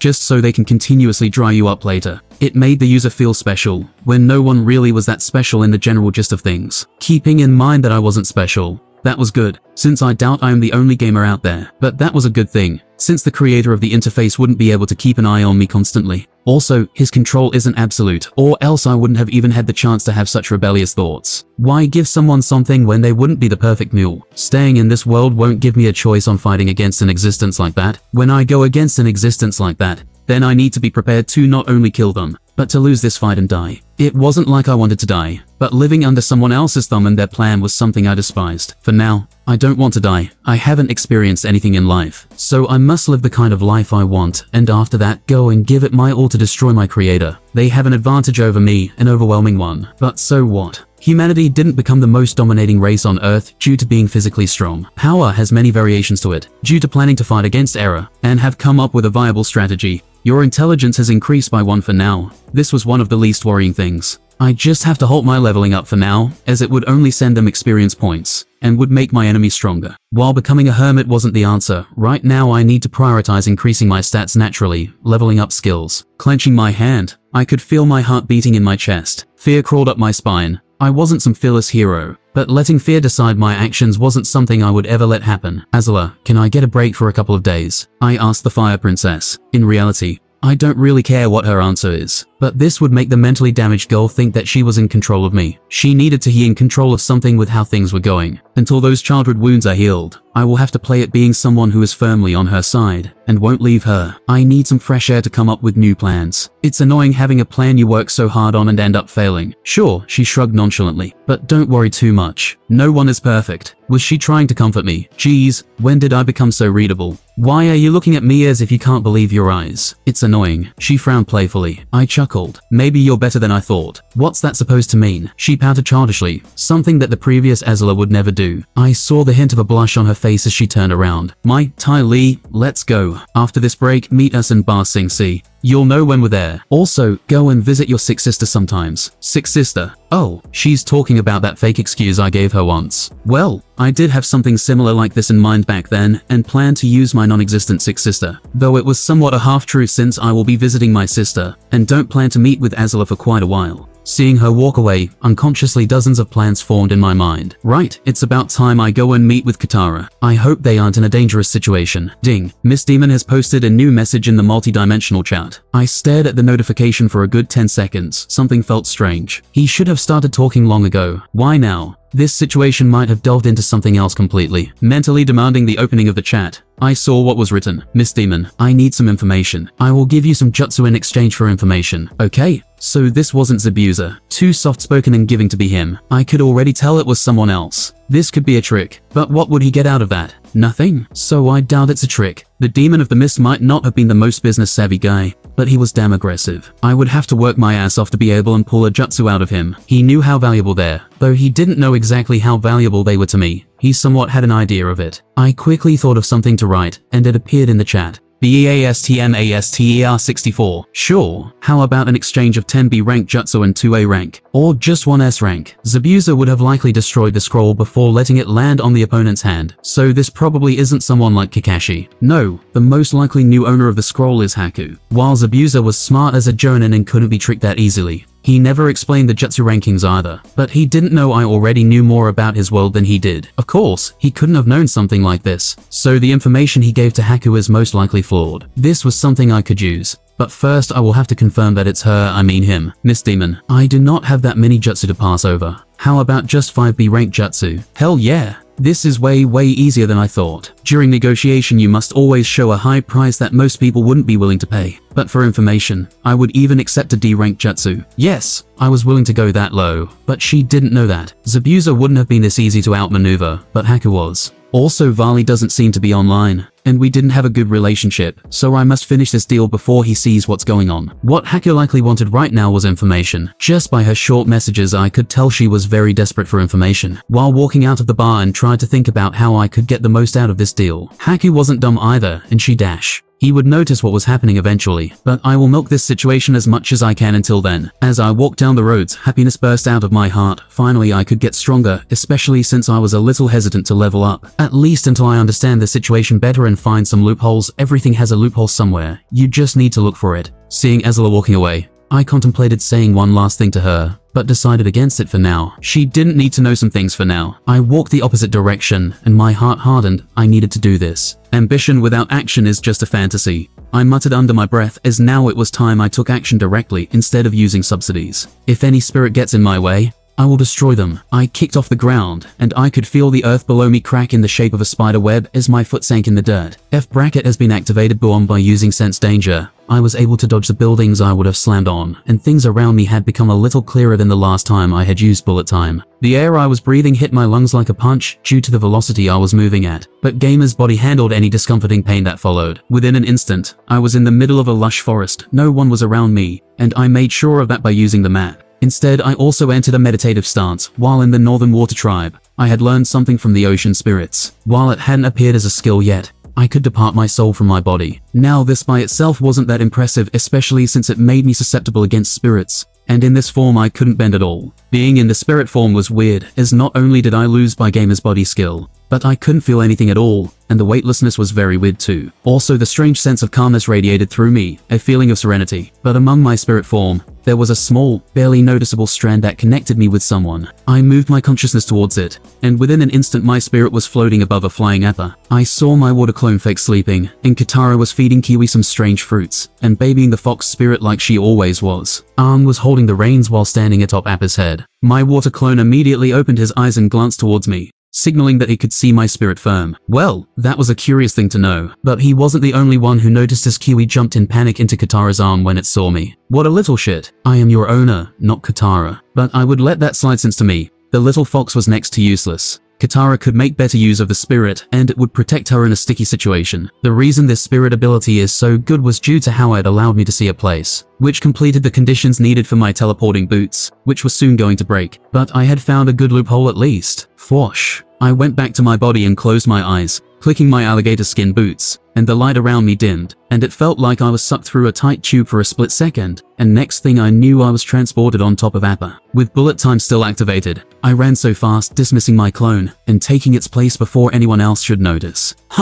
What was that strong wind? Wondered Katara, looking around strangely. Not noticing the water puddle that the clone had left behind had become a blob of liquid above my palm. But since I was acting as if I was asleep and had my back turned, she couldn't see what I did. Kiwi looked at me weirdly, but one threatening look sent at the creature was enough to shut her up. Oh wow, we are flying in the air and some wind hit us. That's surprising. Sarcasm dripped out of my voice. Katara frowned. If you were awake you could have said so. So I need permission from you to be awake now. I asked, trying to add fuel to the fire. You could have said something. Katara took the bait. Come on guys, don't fight. Arn, like the always peaceful monk, tried to mediate the fight between us. Of course, it wouldn't work. But at least he tried. I haven't had a fight with my sister in almost a week, and it feels like an eternity already. I am not fighting. It's just like her dictator Royal Highness likes for everyone to announce when they wake up. Katara frowned at my words and stopped playing with Kiwi, and got ready for an argument that would last us until we reached our destination. At the same time, I opened a multidimensional stat page with a mental command and wrote down EASTMASTER 64, 5B rank Jutsu, and 1A rank. I will give you any information about the chat that you want. In the future, you won't pay any more for it. I made sure to word it in a way that would make it seem like a good deal for her. Like the shops that put items on offer. From $100 shoes to only $29.99. Of course, people will buy them because they think they're saving money. Which they aren't. Miss Demon. Deal. She is a pushover. I am going to use her naivety before she smartens up. Seems like I finally got my slave labor unpaid intern. She could have gotten this information for free,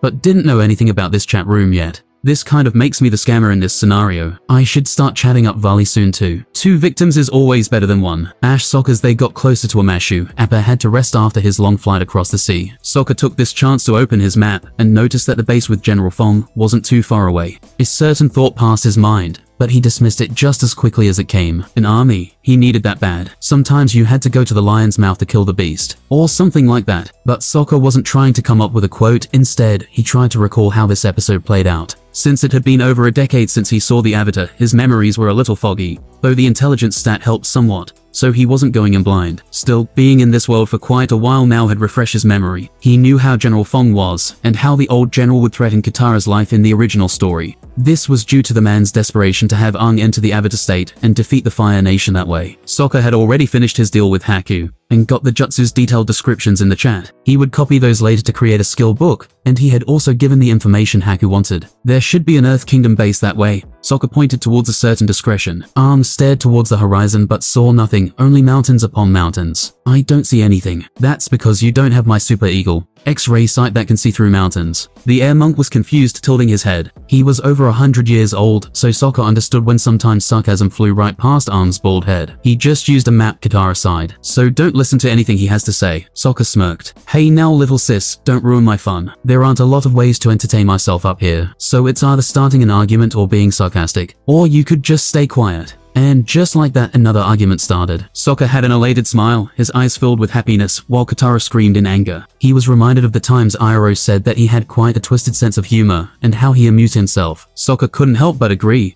The old uncle was right, like always. Upon landing in the middle of an open space, which was a ground walking road, the Avatar and his team were welcomed happily. Sokka and Katara stopped arguing too. When alone they might get on each other's nerves sometimes, but as siblings, they understood that publicly fighting would only make them seem divided. Avatar. Suddenly a yell of joy rang out as a man dressed in armor distinct from the other soldiers came running. He had a long brown beard, and his eyes glistened with hope. The brave warrior? Sokka, and the beautiful maiden, Katara. I welcome you to this humble camp. Though the man acted very honored, the place was anything but humble. Great walls stood about, training dummies, and earthbenders littered the place. This was a fortress, and it wasn't something easily dismissed. Sokka could tell that this was the earthbender's home advantage. Hello, General Fong, right? Sokka stepped forward, clasping his hands respectfully. I was wondering if we could rest here for the night. Our sky bison is tired, having carried us straight from the northern water tribe to here. Well, maybe not exactly straight, as they had traveled by boat a little. As water clone Sokka had been around to make sure that the deal had gone well and supplies from the northern tribe were sent south. We would be honored too. General Fong smiled and laughed out loud at the proposition. He didn't bother hiding how happy he was at this. I have already prepared a feast for you. Can they afford to waste resources on a feast? Sokka wondered. Feasts wasted a lot of supplies and food that could be used in the war, but he could assume many ways General Fong could be playing it. Sokka had seen the beggars and starving children of the Earth Kingdom. A small feast won't blindside him to the reality. Each day they keep messing around, a starving person will die because of them, soldiers will kill each other.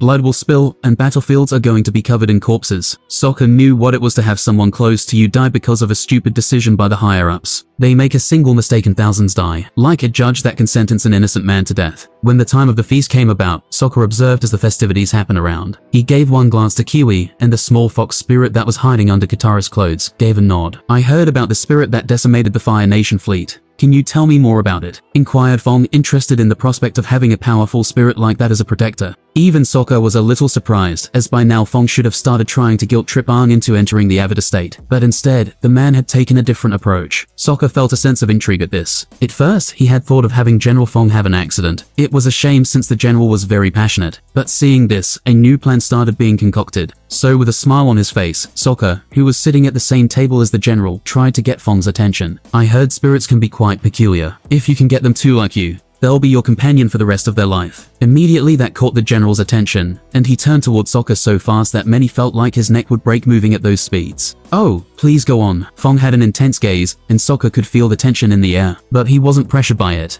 And he just continued. "Normally spirits are kind of wild and rarely come to the human world. But when they do, supernatural events follow with them. Some spirits are strong and some are weaker. But humans and spirits can make deals and come to an understanding." He mentioned towards Kiwi secretly, and the little fox jumped up, creating small clouds in the air as it stepped on them. This gave Kiwi an ability that somewhat imitated flight. This was a small trick as the little fox spewed out some smoke, and these lame performances had everyone staring at it in amazement. Sokka, on the other hand, was very unimpressed by all this. But the trick had worked as intended. He knew that making his words believable for everyone there needed to be proof. This was also so he could draw everyone's attention that similar results could be achieved with Aang's Avatar state. The Avatar essentially is the perfect tool for this. It is the best combination between human and spirit. Suddenly, Sokka's thoughts halted as he glanced at Kiwi. An idea struck him like a bolt of lightning, and he now saw a solution he hadn't even thought of before. The fusion between human and spirit is possible. Rava had shown that with the first Avatar, and that was how the cycle started. Kiwi was a weak spirit, just like Rava was during the fusion. But the nine-tailed spirit foxes, while they might not be at Rava's level, they too were known as strong, and a mature nine-tailed fox should be around the same level of old iron, a spirit that was somewhat equivalent to an Avatar, around as strong as the ocean spirit. Was a fusion similar to that possible with Kiwi? Having such strength at his fingertips excited Sokka, making his heart beat faster as a sense of greed bubbled within him. But he crushed those feelings with an iron grip, faster than Gamer's mind could intervene. Being reckless now would be a stupid move. For all he knew, only spirits like Rava and Vata could achieve such results. Usually, humans and spirits fusing would cause the human to die if the spirit stayed inside their body for too long. Even if they get out before the victim dies,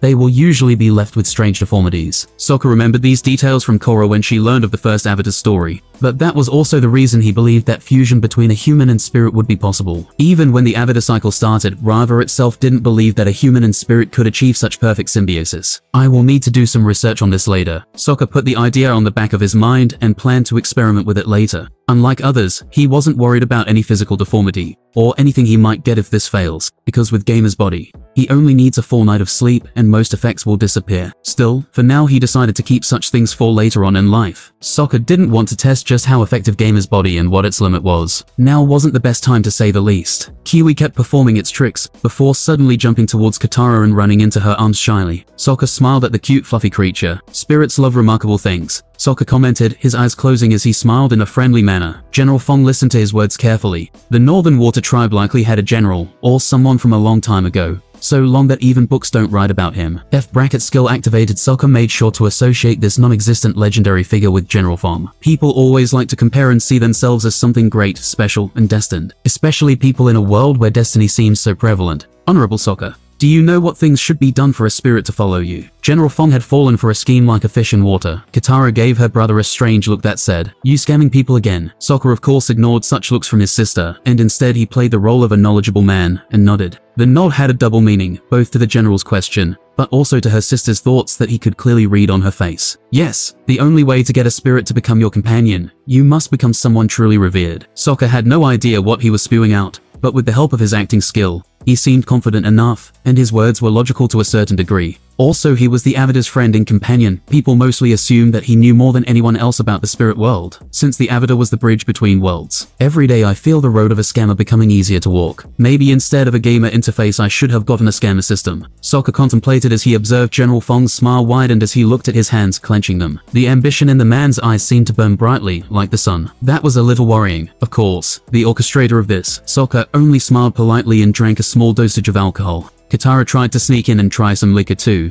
but he stopped that bad habit before it even started. He sent her a pointed look, which stopped his sister in her tracks. She pouted. "So what? You're drinking too? Do as I say, not as I do," Sokka instructed her with a mock sage-like voice, a small smile making its way on his lips. That sounds like something a bad parent would say. Katara wasn't convinced at all by her brother's acts. Sokka shrugged, not refuting her. The reason he was drinking liquor was to give the illusion that he was more mature than he looked. Of course, this wouldn't normally work that well, but he made sure to bulk his body. The original Sokka had a twig-like thin body, but this one had some muscle. Sokka's strength was many times that of an average man, and his body showed that he was more muscular than the average person. Sokka still wasn't at the level of a bodybuilder, but he was in good shape. He left the general to come to his own assumptions, and didn't care where his mind went. Sokka wouldn't even mind it if General Fong decided to take over the Earth Kingdom in the future. Actually, he hoped the general would cause a little bit of a ruckus in the future. It would give him some smoke screen to move around. Sokka closed his eyes, imagining chess pieces in his head. The game is at a stalemate currently, but if life was like chess, things would be a lot more simpler. As the feast went along, Sokka filled the general's head with whatever the man wanted to hear, adding undertones of destiny into play, and how we must sometimes try and make our own destinies to fulfill a purpose in this world. Mostly bullshit he only half believes and sounded right in the ear. The dim moon shone in the sky as Sokka stood in the balcony, looking at the celestial bodies in the sky. It always made him feel so small when he understood just how big the universe was. Turning around from the view outside, he glanced at the luxurious room they had been given for today. 3 good beds and fruits on a table. Arm was quick to fall asleep, but Katara wasn't. While she acted like she was asleep, Sokka could see that she wasn't. He wanted to train a little in secret like he did every night, but he couldn't do that while she was awake. So he went and sat down next to her bed. "Is something worrying you?" Katara sighed at her brother's voice, and Sokka saw her curl into herself even more. "Do you think we can win this war?" The desperation in her voice made it clear that she had been worried about this for a long time. With a sigh, Sokka got up, which made Katara glance curiously at him.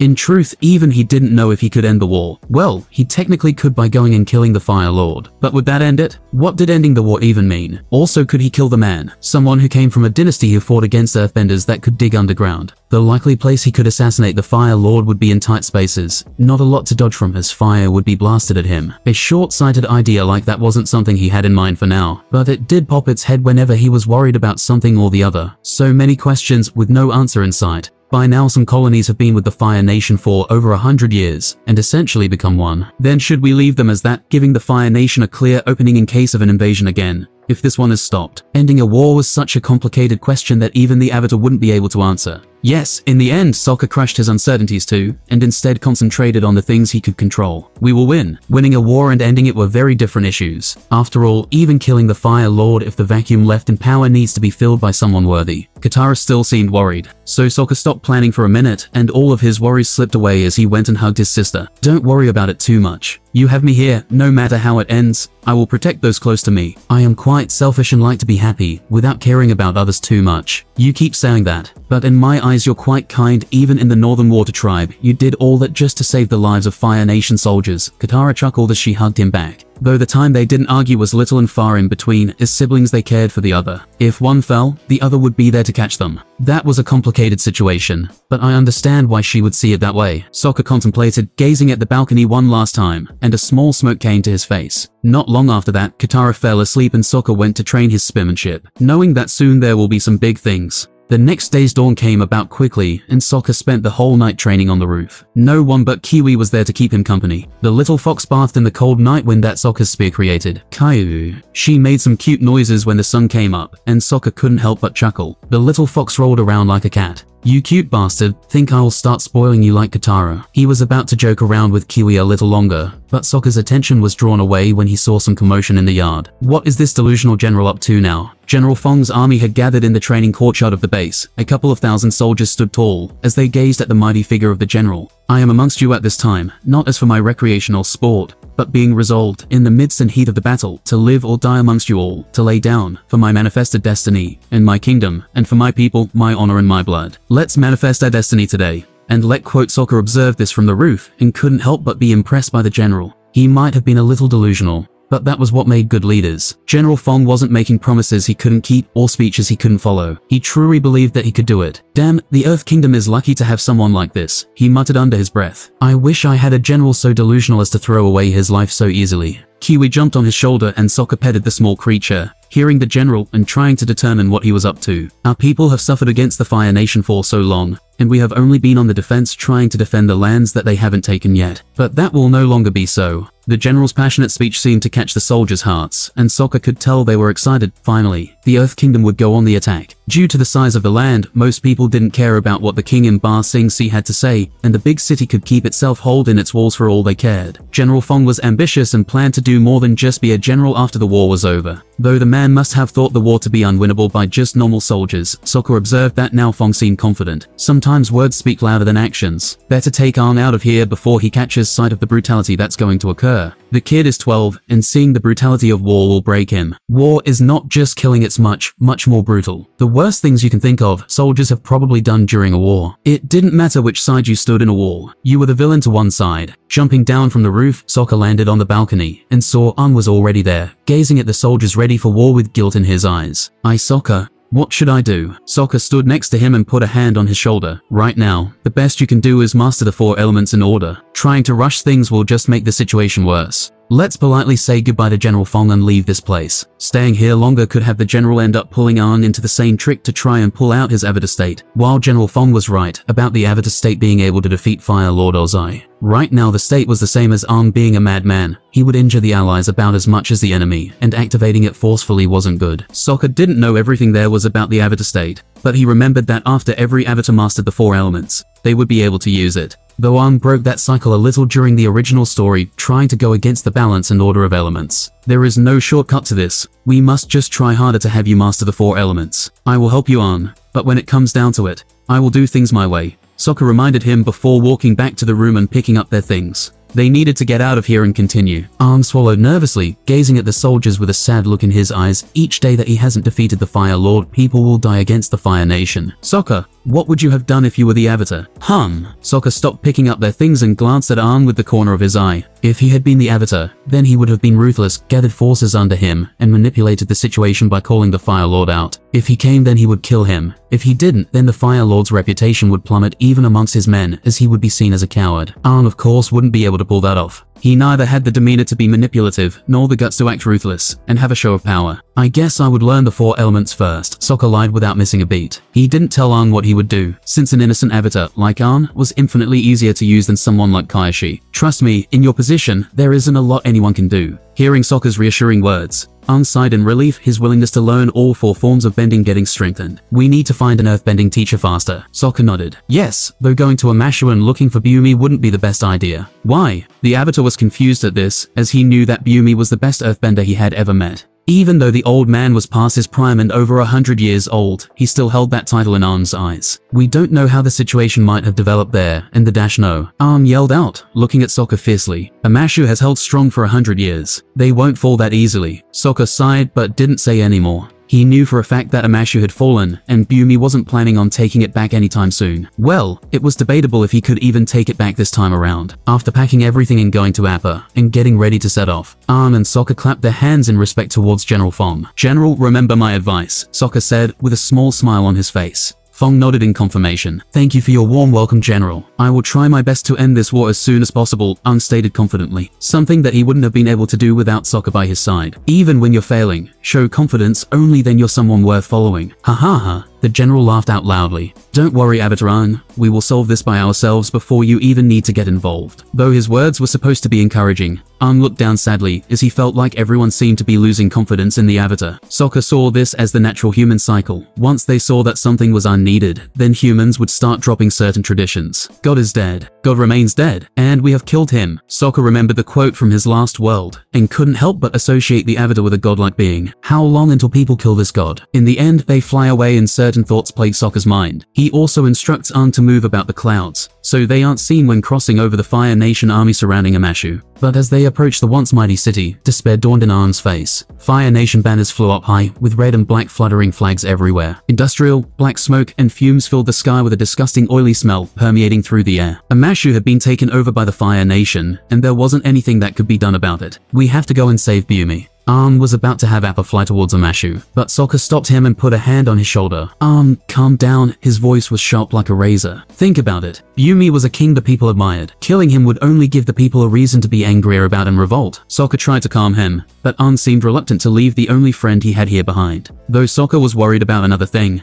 and it was whether ATLA had planned something in case the Avatar wanted to save his friend. So with a smile, Sokka told a white lie. Come on now, An. We don't want to give them a reason to kill Bumi. Because if you try and save him, they'll be able to guess what you might be up to. But I can't just dash wish. Sokka didn't let An finish and knocked him out with a chop to the neck. Well, that works. And he grabbed Appa's reins. Yet, and changed direction away from Amashu before anyone caught sight of it. Going in that place is suicide. But Katara tried to reason, but sighed, knowing that Sokka wouldn't do something like this for nothing. We both know how this would end up for An. Don't disillusion yourself with the truth. Right now we can't afford to play around. Do you think Bumi is the kind of guy to let himself be captured? Even if he did, there's probably a reason behind it. He is a mad genius who held the Fire Nation back for 100 years. Sokka reasoned, trying to reassure his sister, but since he had his back turned towards her as he held onto Appa's reins, she didn't see his sour expression. Sokka had his map open, and was searching for a place to travel, in which he would find Toph. But in the map below him, there were some yellow dots. Yu Yin level 2, age 8, status. Starving. Na level 2, age 9, status. Starving. Ko's level 1, age 5, status. Starving. There were over 30 similar character tags.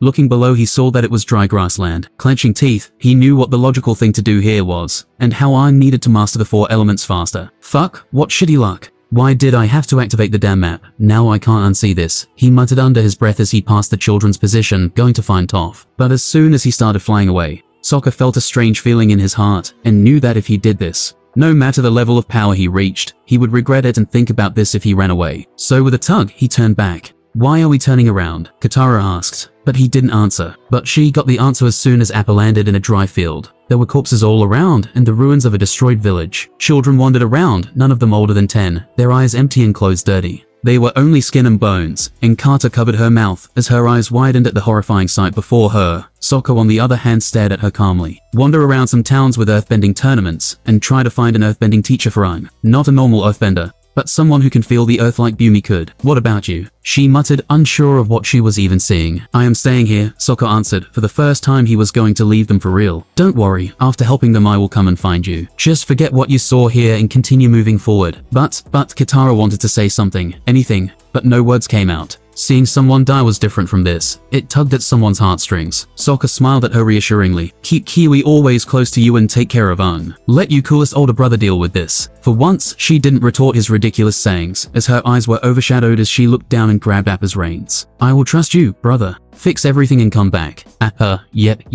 Whoosh. A great fluttering wind hit the ground as Appa set off. Sokka glanced at the tragedy, and felt his heart clench at the corpses of some starving children too. He wanted to throw up, but his gamer's mind wouldn't let him. So instead, he walked towards the forest quickly and pulled out from his inventory a giant grey boar rabbit that he had killed. The corpse of the animal was still fresh with blood spilling out of its neck. Sokka then walked back, with the giant animal on his shoulder, and went to the middle of the village, where a dry well stood. He put his hand on the wall, just outside of everyone's view, and waterbended the water that was below there, and with a great effort pulled it out, and the well started running again. Taking some wood from the broken down, charred houses nearby, he started a giant blaze of fire and skinned the bull rabbit and started roasting it. Soon, scared, empty-eyed children came out of hiding and stared at Sokka cautiously. They were a little scared of the fire, but human instincts of survival crushed that fear. He didn't say anything as at most the children were 11 years old. Adults were killed, but they didn't have the hearts to finish off the children and just left them behind to a worse fate. Whether the fire soldiers knew it would end like this or not, Sokka didn't know. Don't be afraid. I won't harm you. For the first time since coming to this world, his acting skill was being used for something. But Sokka wasn't worried whether he was doing something good or not. Still, there were things he didn't like looking at. He knew that he couldn't go and save every single starving person in the world, but their children, he will save them all. And I will save them my way, he uttered, his gaze turning cold as he peered into the fire that was roasting the animal. With his mind set on saving them, Sokka used the map function and found a nearby river that the children didn't seem to know about. Sokka could see how they wouldn't, as their parents didn't let them approach such a dangerous place, especially since there was a Fire Nation stronghold nearby. As the children slowly started approaching him and Sokka went through the houses, pulling out any plates that survived, and after washing them with the water in the well, he started putting food in them. By then it didn't matter what the children thought of him, as they weren't able to hold themselves back, and he filled many plates with meat. His cooking skill has prepared everything to perfection, cooking level 4 to 5, having cooked for Katara and Aang during the journey. This skill had leveled up quite a lot. Sokka glanced towards where the Fire Nation base was and a cold, icy feeling settled in his heart. At the same time, atop Appa, Aang opened his eyes and woke up. When he came to his senses, he rapidly got up. Gyumi, we have to save him. Looking around, he saw Katara atop Appa's head and guiding him where to fly. Aang looked around and didn't see Sokka, and he also noticed that they weren't anywhere close to a Mashu. Katara, he called out to her, but she didn't respond. We need to dash, shut up, she yelled out, stopping Aang mid-track as he looked on shocked, not expecting Katara to say something like that.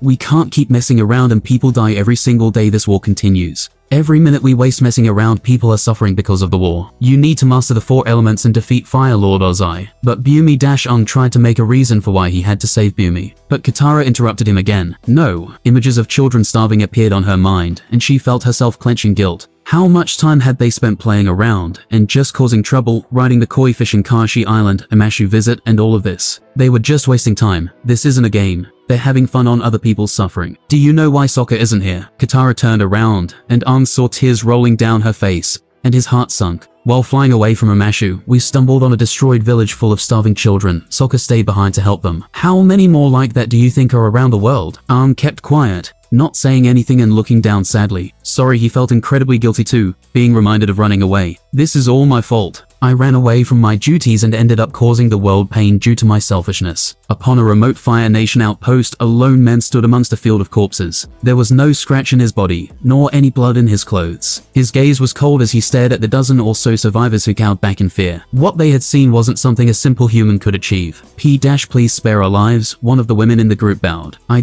will do anything. Please don't kill me. I have a sick mother and father to take care of. Sokka didn't say anything and just kept staring at her coldly. But within a flash, before she could even react, he was in front of them, and his spear was pointed at her neck. I don't believe in the notion of karma, or that bad deeds earn you bad luck. Some of the vilest people in the world live happy lives, so there is no reason to think of such fantasy. The Fire Nation soldiers didn't know what he was getting at, but they backed away in fear. Sokka clenched his teeth, sighed, and in a burst of speed, he disappeared. But his voice still lingered in the crisp air. When I don't like something, I twist it. With those words, he left like the wind, as if he hadn't been here to begin with. Everyone there had a terrified look on their faces and a memory that would haunt them for the rest of their lives. Fwish! Sokka swung through the trees at incredible speeds, and arrived back to the village not much longer. One of his water clones was taking care of the children, and he looked on Somali with a small smile on his face. No matter how sometimes he wanted to be coldly logical, that sense of humanity would come and bring him back. Sigh, I can't afford to act like this again. Soft-hearted emotions will only hold me back, especially with that guy pulling the strings.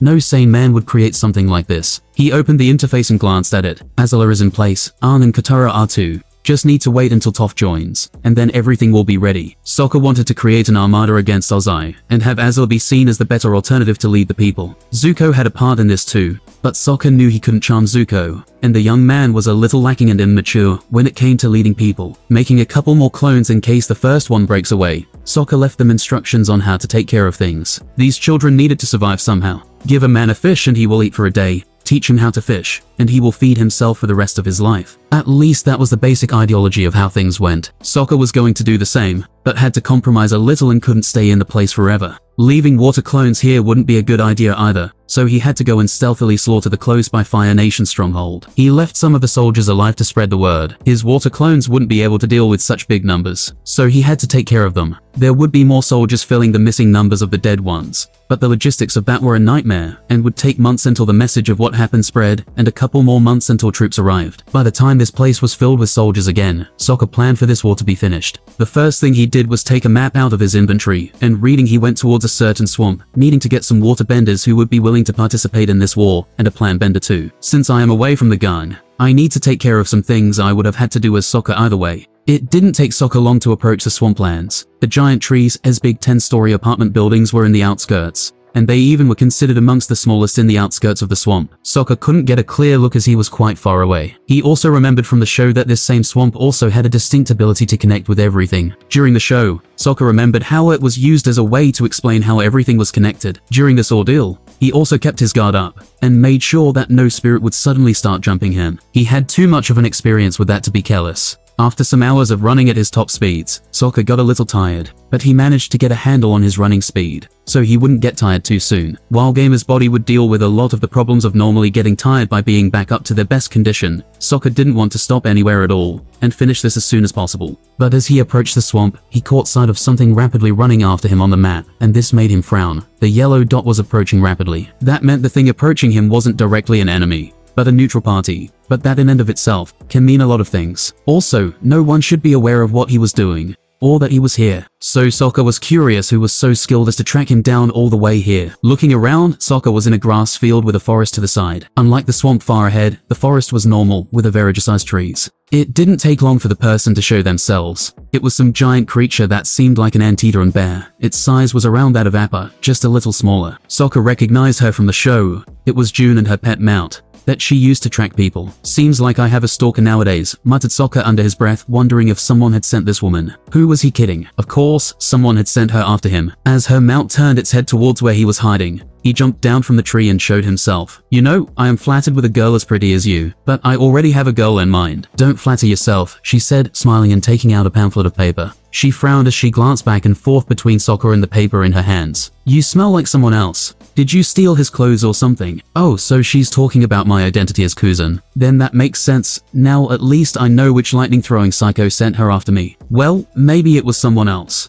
but I am sure that it was ATLA, or her father, who wanted me killed for getting too close to his daughter. Somewhat like that. Sokka glanced at her clothes, which consisted of the Fire Nation red. Did the Fire Lord send you to kill me off? Or was it ATLA? She frowned at the mention of the names, and Sokka could guess that it was one of the two, judging by her expression. He wanted to know about the person who hired her, but June didn't seem to have his patience, and charged Sokka with her whip ready. Tell me where the man named Kuzan is. I have no idea what you're talking about. Sokka shrugged as he dodged the tongue of the elephant-sized animal, and then readied his spear to attack, when June's whip wrapped around his weapon. You have his smell all over you, she said, her eyes narrowing in suspicion. It's likely that you haven't been too long away from him. If you don't answer, she patted her mount. My cute Nyla will run her tongue all over you, and trust me, you don't want that. Ham, is that so? Sokka chuckled and tugged his spear, and June's eyes widened as she was easily pulled towards him. Though Sokka noticed that her strength was many times that of a normal man, which was weird for such a slim body. Fish. The mount's tongue swung out, and Sokka dodged to the side, barely, as it moved quite fast. But he had to make sure the tongue didn't even touch him, because he knew it had a paralysis agent in it. So, the Fire Lord sent you, didn't he? Sokka smiled widely. What kind of creep are you? June asked, with a weirded out look in her eyes. Why do you seem so excited at the thought of that? Thank God, Sokka sighed in relief. I thought he would never send someone after me, which would have sucked. Let's see how ATLA reacts when she learns that her father wanted to finish off Kuzan. June's bewildered look showed her feelings on Sokka quite clearly. But he wasn't bothered by her scrutinizing gaze, being used to women looking at him like that, and instead, he observed her pet. This guy is quite fast, right? Like faster than most animals, and probably could run faster and longer distances than me. He is not for sale, June stated firmly, getting up from the ground and pulling at her whip. That was wrapped around Sokka's spear, but it was to no avail as his hand didn't even budge. Sokka noticed that she was quite strong for a thin body like hers. That's okay. I wasn't going to buy him, he added with a friendly smile. I am kinda just gonna take it from you. She frowned and took out a dagger, getting ready for a deadly fight. But unlike her on-guard posture, Sokka seemed very relaxed and just glanced at her mount with a scheming gaze. I have no idea how to ride one of these things, so you're gonna have to come with me. What? You think I'm just some sheep that you can dash? Sokka swiped his thumb across his neck. Or else, you know people die all the time nowadays, and in my defense, you did just try and track me for one of the most dangerous men in the world. If you had been successful, it could have just as well led to my death. Listen, kid, it's just business, she reasoned, understanding what he was getting at here. Refusing the Fire Lord and the great reward he offered didn't sound like a good idea at the time. He isn't the kind of guy who takes no calmly. Oh, there is no need to try and reason it with me. He nodded in agreement. I completely agree with your reason and how it's all business. What I am offering you is also business. That seemed to get her attention, and Sokka saw this, smiling and offering her the reward of the mission. If you help me today,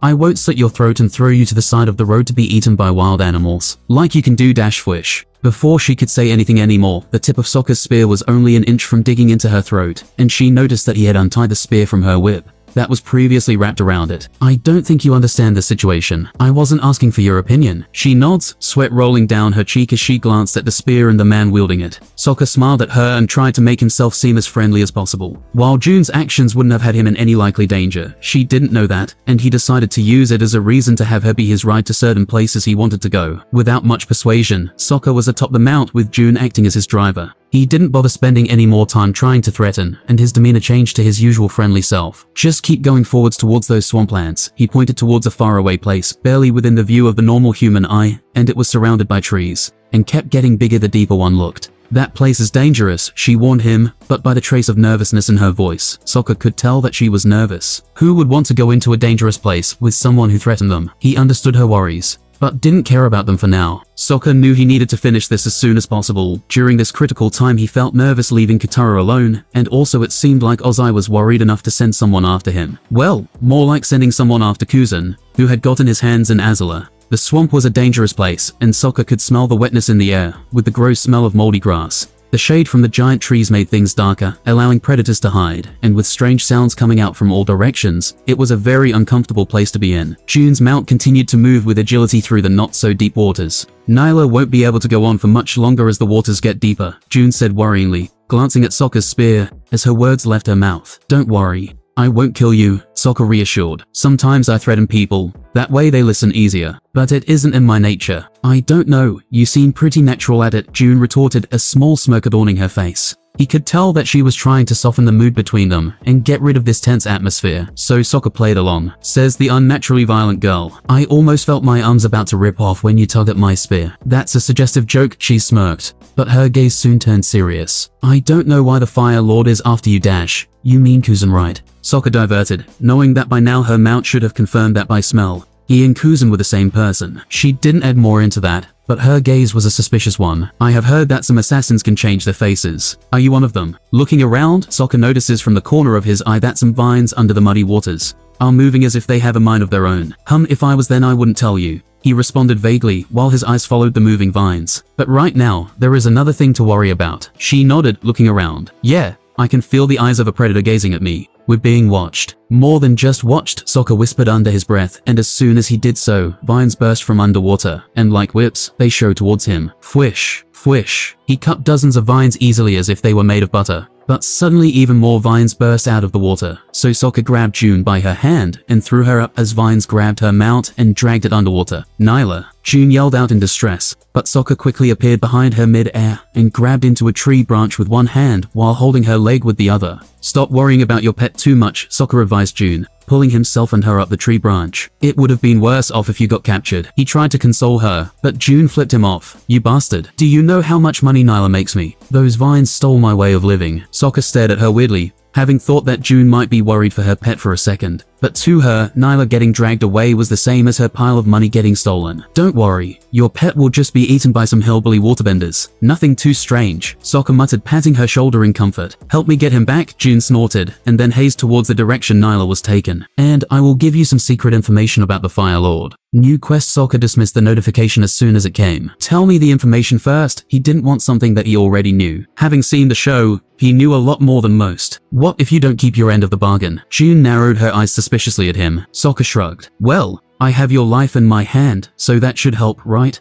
Of course, he was going to help her either way, as a tracker like Jun owing him a favor was something he could use later on. Or in case it's not a favor, helping her would make Jun see him in a better light for possible future deals. The Fire Lord is getting remarried. That stopped Sokka's thoughts as he looked at Jun, wide-eyed. His skin tingles at the news. Or maybe that was the mosquitoes here. Ozai getting married. Sokka felt a chill run down his spine as countless bad scenarios played in his head. He crushed such fear as soon as it came and calmed down. All of it happened so fast that to Jun it seemed like he did not react at all. Why is that bastard getting remarried? Does he want a new child? Has he already lost hope in ATLA? Sokka needed to turn the situation around and knew that a third child being born within the royal family of the Fire Nation would mess up the plans he had worked so hard for. Every small detail calculated, everything he is doing. The time spent, in the end, it would be for nothing. Do I have to go and assassinate the Fire Lord by my own hands? even though that would ruin everything and make the situation extremely unfavorable for me. It might be another Northern Water Tribe situation where someone more competent takes over. At least then it had some benefit as the knowledge of the ocean and moon spirits disappeared with Zhao. If everything went down the drain like this, then he should have killed the Fire Lord from the beginning, by sneaking into the palace and teleporting out. Of course, that would likely develop into an anarchic civil war, with the Fire Nation possibly self-destructing, and the Earth Kingdom turning into the attackers. Sokka didn't want to end up in a Hydra situation, kill one leader and 2 anarchists will take its place. In the modern world he came from, the chance of something like anarchy was almost ludicrous and unthought of in strong nations. But in a world like this, many people were hungry for power. The modern world might not be perfect, but it has opportunities and encourages less bloodshed. Of course, that also kept ambitious people from needing to spill a river of blood to get to their goals. Ambitious people could make it up the chain the regular way and become the leader of their country, the highest authority of power. Sure, they might have to get their hands dirty a couple times, but in the end, it was a means to a goal. In this world though, or essentially in a medieval world with king and queens, you have to take matters into your hand. For one person's ambitions, thousands, no, tens of thousands or more would die. The world could turn upside down and drown in blood. But that will be nothing in the eyes of someone ambitious. Even the gamer interface is kinda shit when compared to human ambition. No, this thing was probably created by human ambition too. I need to finish things up here before Ozai gets a successor. I have even less time than I had planned. Sokka noticed June looking at him weirdly, as if waiting for him to say something or have some kind of reaction. So he smiled reassuringly. Don't worry,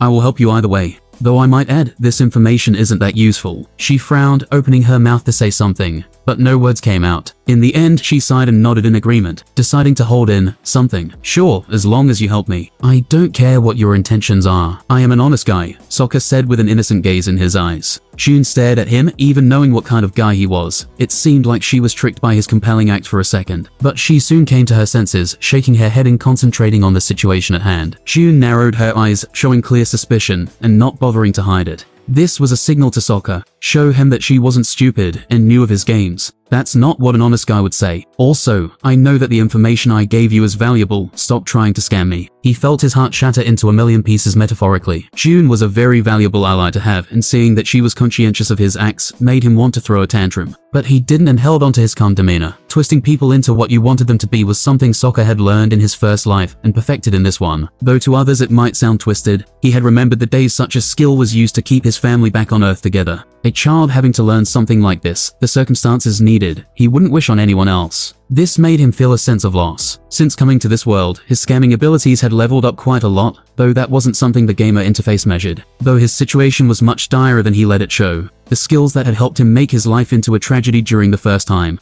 were now helping him as they did in his childhood. Sokka wanted to throw up, but of course, he won't. Whether that was Gamer's body in effect, or his cold logic twisting him to be the perfect version of himself, he didn't know. It's very unpleasant to be around people who know my true nature, Sokka admitted, being reminded of Katara, and how even now she doesn't know her true self. For a split second, he thought of how she would react to how he truly was, but decided to not contemplate such depressing thoughts. ATLA was like this too. Maybe if I can charm June and act like a hard-to-get man, she will chase after me. Everyone loves a hard chase. Now I just need to play it right, so I don't seem arrogant and make myself desirable, a prize to catch. Once again, that twisting nature of Sokka showed its head, the part of him that he didn't like, but had to use against a common enemy. If you get to know me, then we might get along, as I am not as bad as you think. I was also tasked with tracking you at one point, Sokka of the Southern Water Tribe, June muttered suddenly, her voice a little hollow, with a sprinkle of fear sprinkled into it. Her eyes peered at him. The fake calmness radiating around her was something that made Sokka want to chuckle. Even though she was good at keeping up a facade, Sokka could see her jittering, and her pupils expand to an unnatural degree. He knew that all these pointed to her being afraid, instinctually at least, if not rationally. But everywhere I went, you were described as a hero, June said in a melancholic tone as his eyes dropped towards the muddy swamp waters. Someone who always wins. In certain places you were even more popular than the Avatar, and that's damn terrifying. He is God in human flesh, and having someone else overtake him in popularity is despairing. It's as if the thousands of lives an Avatar went through are something you can climb over easily. Well, when the Avatar is a 12-year-old child who had just abandoned the world for 100 years, then yes, it is quite easy to trump him. Sokka remembered June from the original show as just another side character with limited detail. But now, she was a real person with complex thoughts and reasoning. I am glad some people see me as a hero, though in my humble opinion, he stopped for a couple of seconds to raise the feeling of awkwardness June was feeling. I'm just another guy who was lucky at a point in his life. Calling me greater than the Avatar is just an exaggeration. Sokka tilted his head, glancing at the water below them, narrowing his eyes to see if there were any moving vines or unforeseen danger around. He acted as if he didn't notice her eyes glance towards the spear in his hand. I will be honest with you, she remarked reluctantly. You're some dangerous guy who I don't want to mess with. Just help me get Nyla, and I will not speak a word to the Fire Lord about you. That's good, but don't worry. I will help you anyway. I'm just waiting to see if there are any waterbenders nearby. If he was alone, he wouldn't have worried too much, as most dangers can be survived by Gamer's body. But she is different. One bad hit, and her guts will spill out. As I am sure the rumors clearly stated, I am a nice guy. The small chuckle that overtook June, before she stopped herself, made it clear just how much she trusted that statement. So you won't kill me then? June asked, and the fear in her gaze became clearer. Sokka smiled, feeling back in control, as he now understood where she was coming from. I am a hero, so of course not. Knowing that June understood what was best for survival, Sokka knew that she wouldn't tell anyone anything. She was like his past self in his first life. Bravado gets you killed, so better know when to shut the hell up. Instead, I will save you, so act like the victim, okay? She nodded. Yes, but I am into women, so don't expect me to spread my legs for you. Even if I was into guys, assuming that I owe you sex for saving me is ludicrous and creepy. Ha ha ha ha ha. Sokka laughed at her honesty. He couldn't help it. Finally, someone who was logical and easy to deal with had appeared. That's a shame, you're truly my type. After saying that, he jumped off the tree. The giant leap that he made surprised June. But he wasn't bothered, as this way he would at least be able to show his power. The water around him made a huge splash as he landed, obscuring his view. Vines spurted out of the water, taking advantage of this lack of vision. The wet dark green vines with some grey on them burst through the water. Fwish, fwish, fwish. But Sokka's spear was like a flash, his high agility helping him cut through wet vines like a hot knife. Everything was a blur, even to him, as his spearmanship skill level had surpassed what his stats would be able to keep up with. But that wasn't a problem. His body knew where to move and what to do. There was a sense of perfect control within the range of his spear. Using the map, his view was covered more, on top of the water splash. But with the skill sense danger, his body didn't halt at all, even though he could barely see the vines. Catching sight of the location of the big red dot, Sokka kicked off the water, freezing the murky liquid where he would walk, creating a path towards the big red dot, and within an instant, he was in front of a giant vine monster that was hiding behind one of the bug swamp trees. Manipulating the water around him, Sokka made an ice spear. Due to controlling the water carefully and making sure no air was trapped inside, he created a clear ice spear that was almost invisible to the eye. He cut off the head of the vine monster in one swing, and started butchering the vines as fast as he could until only a wide-eyed, chubby man wearing leaves as underwear was left. He had a scared look in his eyes, but then noticed that Sokka wasn't attacking after cutting up the vines. Whoa! The man exclaimed in amazement even as Sokka pointed his spear at his throat, while the clear ice spear turned back into water, causing it to splash in the murky waters below. But the man was not bothered by it. How many insect eggs did you eat? You're mighty strong, and Mama used to say that insect eggs make a man strong. This is it, thought Sokka, ready to preach his grandeur speech he had prepared. Will you join? Yes, I'll join you, the chubby man answered without missing a beat. Sokka, having spent hours preparing a speech that would turn the heads of many people, didn't know how to feel about this. June, she could feel it, like the kiss of cold wind. Sokka was strange. Having grown in a rough part of the Earth Kingdom, June knew how to read a certain kind of people. There was an aura around them. No, there's no vile aura, nor is their appearance something that might draw suspicion. But as she saw what Sokka did, a chill ran down her spine. Though no matter how hard she tried to dismiss such a feeling, June knew the young man she met was dangerous. No, dangerous was an understatement for Sokka. Usually, you would get a warning, or a sign when someone has malicious thoughts about you. But Sokka was different. June knew that if he wanted her dead, she wouldn't know of it. Maybe he already wanted to kill her. Such thoughts brought a freezing chill down her spine, which made her hands shake. But taking a breath, she was able to calm down. No, I must calm down. June was scared of him, more than Sokka knew, and she wanted to keep it that way. She had stumbled into a secret of his, and he didn't seem like the kind of guy who would leave loose ends. She could feel the chill run down her spine as her instinct screamed at her to run away. But June held her ground, knowing that running away isn't an option. From what she had seen so far, it seemed like Sokka could cut her neck before she could even react. The chubby man controlling the vines said something and smiled at Sokka, but being so far away, June couldn't hear any of it. Don't judge someone by their words, but by their actions. Only then can you understand what they're after. She knew that well. So to get a better read on Sokka, she had to try her best as she inched closer, but traveling atop swamp trees wasn't effortless as they were very wet, and you could slip easily. I can tell with very little doubt that Sokka is a master manipulator. Nobody is perfect, yet everywhere I went, everyone would speak well about him. Even some Fire Nation soldiers spoke of his righteous demeanor. Back then I had the gut feeling that someone like him was too dangerous to handle. Fuck my luck. Initially, June thought her mission was easy. She never picked any dangerous missions as of late. All of that precaution she took was due to a gut feeling.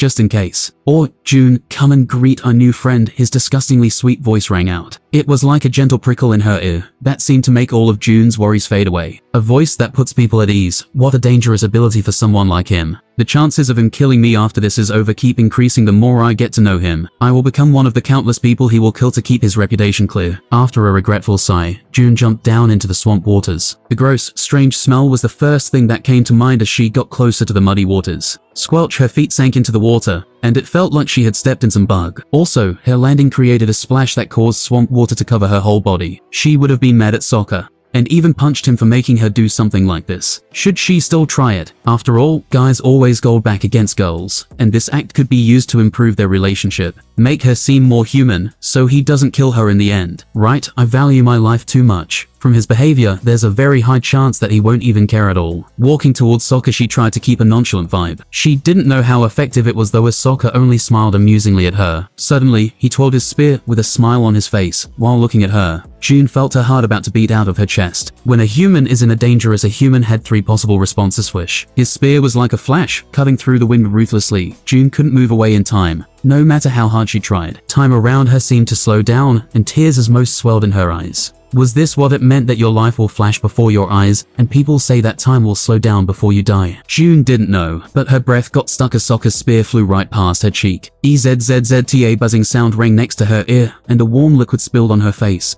Looking towards where the blood came from, the smell of iron permeating the air. June's body cringed as she saw a giant mosquito, the size of a human child, but a spear had pierced its body and pinned it into a tree. I was too distracted to pay attention to my surroundings. June acknowledged that her fear had gotten in the way of seeing things palpably. June, this is Hugh, our new comrade that will help us with the Fire Nation problem. The way he said it made it seem like the Fire Nation was our problem. But June didn't have the guts to refute him, knowing that calling out on it might leave her with no guts at all. Nice to meet you, was all June was able to say out loud, as Sokka's gentle gaze felt like a trickling knife running around her forehead. After that, the situation became peaceful. Sokka promised some things to the swamp waterbenders, and they returned Nyla. The whole situation was solved relatively peacefully, and June was grateful for that, as she didn't want to try fighting the waterbenders in their field, the swamps. While Sokka seemed to handle it easily, she wasn't monstrously fast like him. As they got out of the swamp, June felt a burst of happiness inside her, though Sokka was riding on Nyla too and was grabbing at her midsections. By the way, what did you say to the people there? Juna inquired curiously, wondering how he was able to talk his way out of a fight after entering their land, and even threatening one of their friends. She assumed he was threatening them as he had pointed a spear at the Vinebender's throat. They didn't seem like the kind of people that would give up easily on their food. For a few seconds, only Nyla's steps and breathing were heard as silence permeated their conversation. But Sokka suddenly whispered in her ear, I can be quite convincing when I want to. Those words made a chill go down her spine.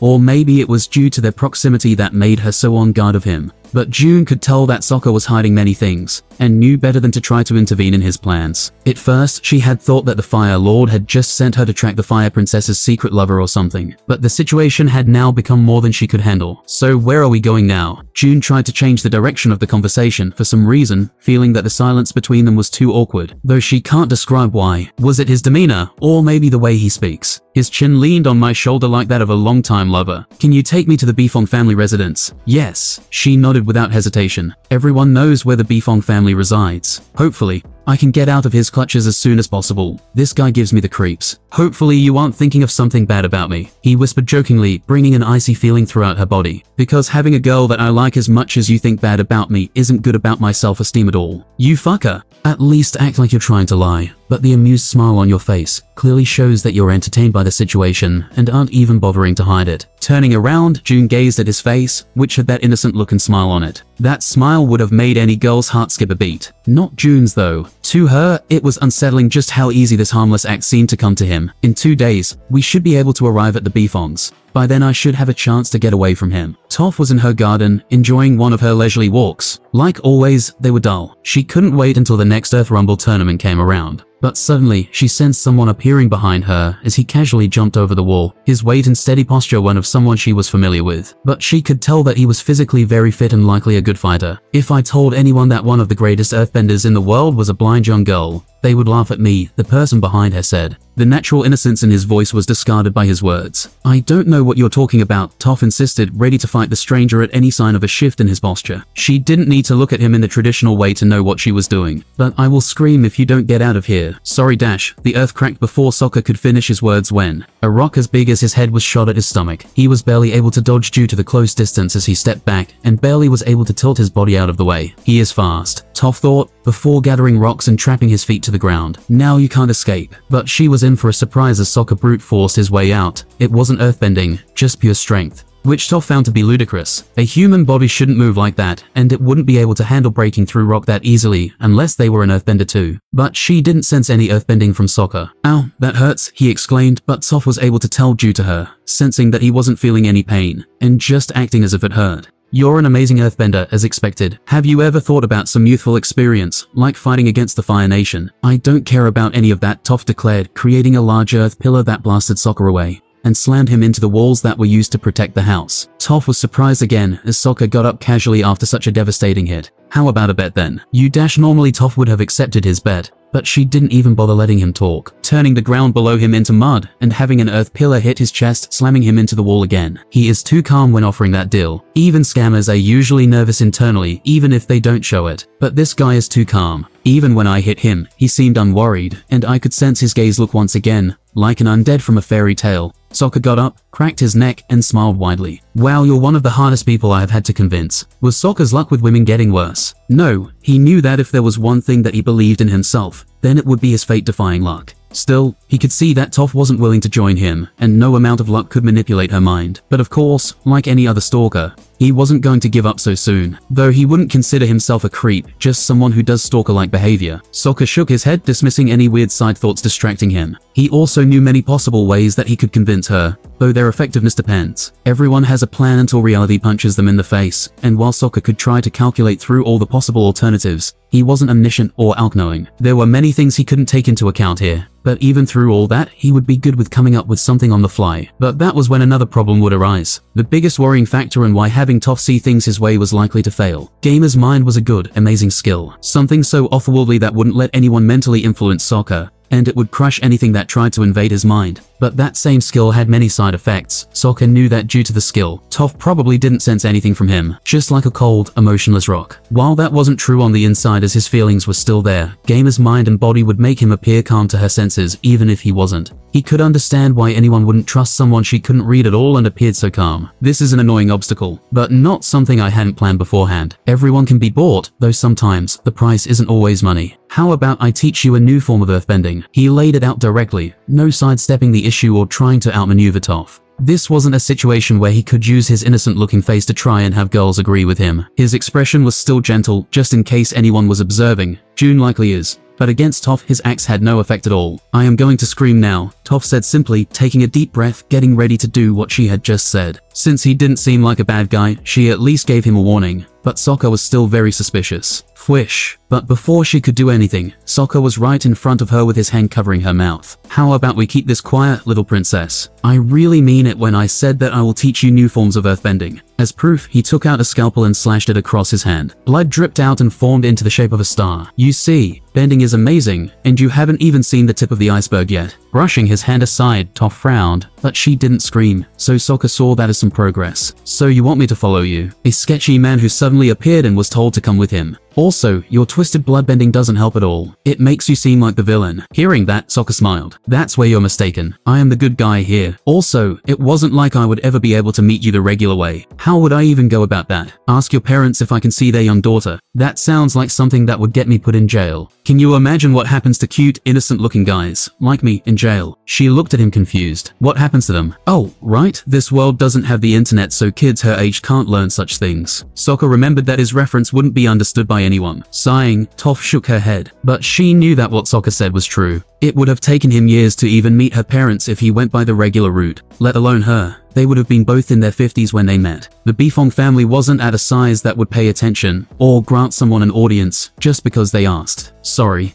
but I have a tournament to go to soon, and I dash metalbending. That one word made Toph stop in her words. Her eyes widened for a split second. That's impossible. Every earthbender knows that, even the children. Yes, and a blind girl can't be one of the best earthbenders in the world, Sokka retorted with a small smile on his face. Even children know that. Letting go of her body, he started walking away and was about to jump over the wall. But turning toward her one last time, Toph could feel the smile on his face widening. Metal is but a part of refined earth, of course, an earthbender can manipulate it. Don't let common sense cloud your creativity, Toph. I am confident you will one day become the greatest earthbender to ever live. But before that happens, don't limit your mind with poisonous norms of normalcy. After all, you're already a very special girl. Sokka remembered just how strong Toph was by the time Avatar Korra came around. By then, this little girl would be an old woman, but still, her bending would have reached an unimaginable level, something that no one before her had reached. Even as a blind woman, she would establish some kind of link with the swamp she lived in, and have the ability to sense everything, being able to keep an eye on her daughters when they were on the other side of the world. By then, Sokka wondered if even Gamer's mind would be able to deceive her, but for now, he knew that she couldn't sense his real intentions. I truly believe that you have the potential to be the greatest earthbender to ever walk the earth. After saying that, he jumped over the wall in a very casual leap.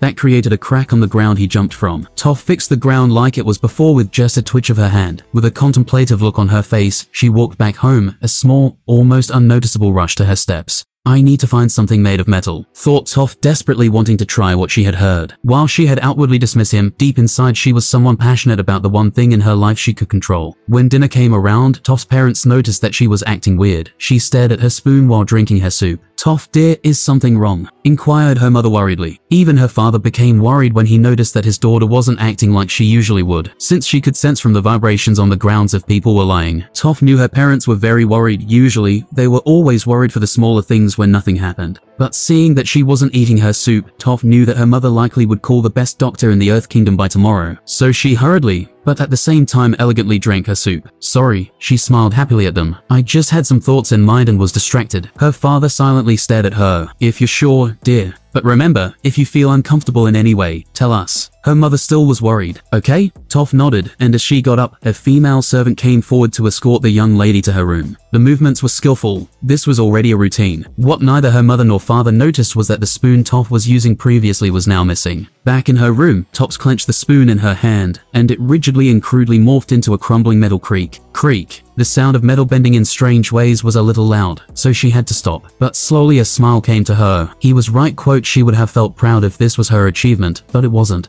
Instead, she felt stupid for limiting herself to other people's perceptions of bending, when she, herself, was an exception to the rules, being a good, blind earthbender. Sokka stood atop the roof of a restaurant building, which had the perfect view into Toph's room. At first, he was alone, with only the wind keeping him company. But not long after, June joined to see what he was up to. You know that the Bifong family's daughter is only 11, right? Of course I do. Sokka nodded, not bothering himself to think what June might make out of this situation. But she's amazing. Truly the future greatest earthbender to ever live. If Bumi and a certain other man weren't around, then without a question she would already be the best. June didn't say anything to that. At first she thought about trying to tease him, but she knew that Sokka wasn't the kind of guy who would lust after a young girl. He probably wouldn't even lust after the prettiest woman. As she was confident in her analysis. As she thought of how it would look if a pretty woman came to try and seduce him, June could picture Sokka roughly pushing her aside and walking off, which made her chuckle a little. She knew for a fact through her mount when Sokka had complimented her, he had released no hormones that are usually associated with when someone feels a certain way for another person,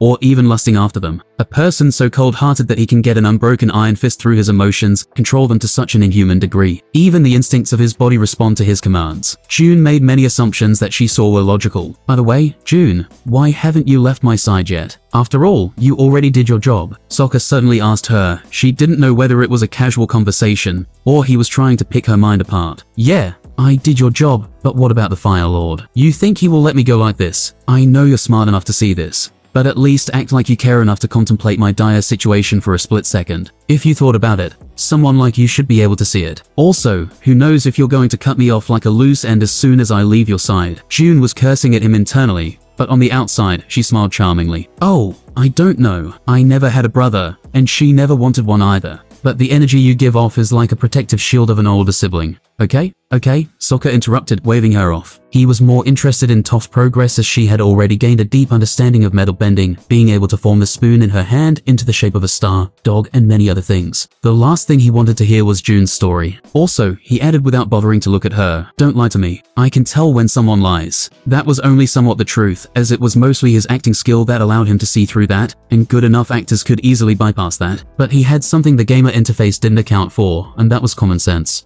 To see through acts like this, he just needed to think logically, and knowing how June acted until now, only a fool would assume that her words were genuine. "Don't worry. I am not the kind of guy who will kill you for some small discretions. Even if you run off whenever you feel that things calm down. Don't worry, it's a small thing that I won't be troubled over. Especially not enough to kill you." Sokka reassured her. "Can you imagine how tiring it would be to chase you?" "No thanks. I don't want to do something so annoying for hardly any profit." June smiled and nodded politely, feeling like she was next to a lion. That's what everyone who kills people over small matters says. But it's better to have a monster on your side than against you. The Fire Lord won't be able to touch me, as long as I stay by your side. Sokka had made quite a reputation for himself, which had caused quite a lot of desertion from the Fire Nation army. His fighting powers could only be matched by his charisma. Though she hadn't heard them herself, June knew of some of the speeches Sokka had given. Sokka had calculated the risks involved in the plan to get Toph to his side. Amongst the many things, one major change stood out the most: Toph's confidence in herself. That was the biggest risk involved with the strategy he is using. In the original series, she had figured out metal bending by herself, so that had built within Toph unbreakable confidence in her abilities.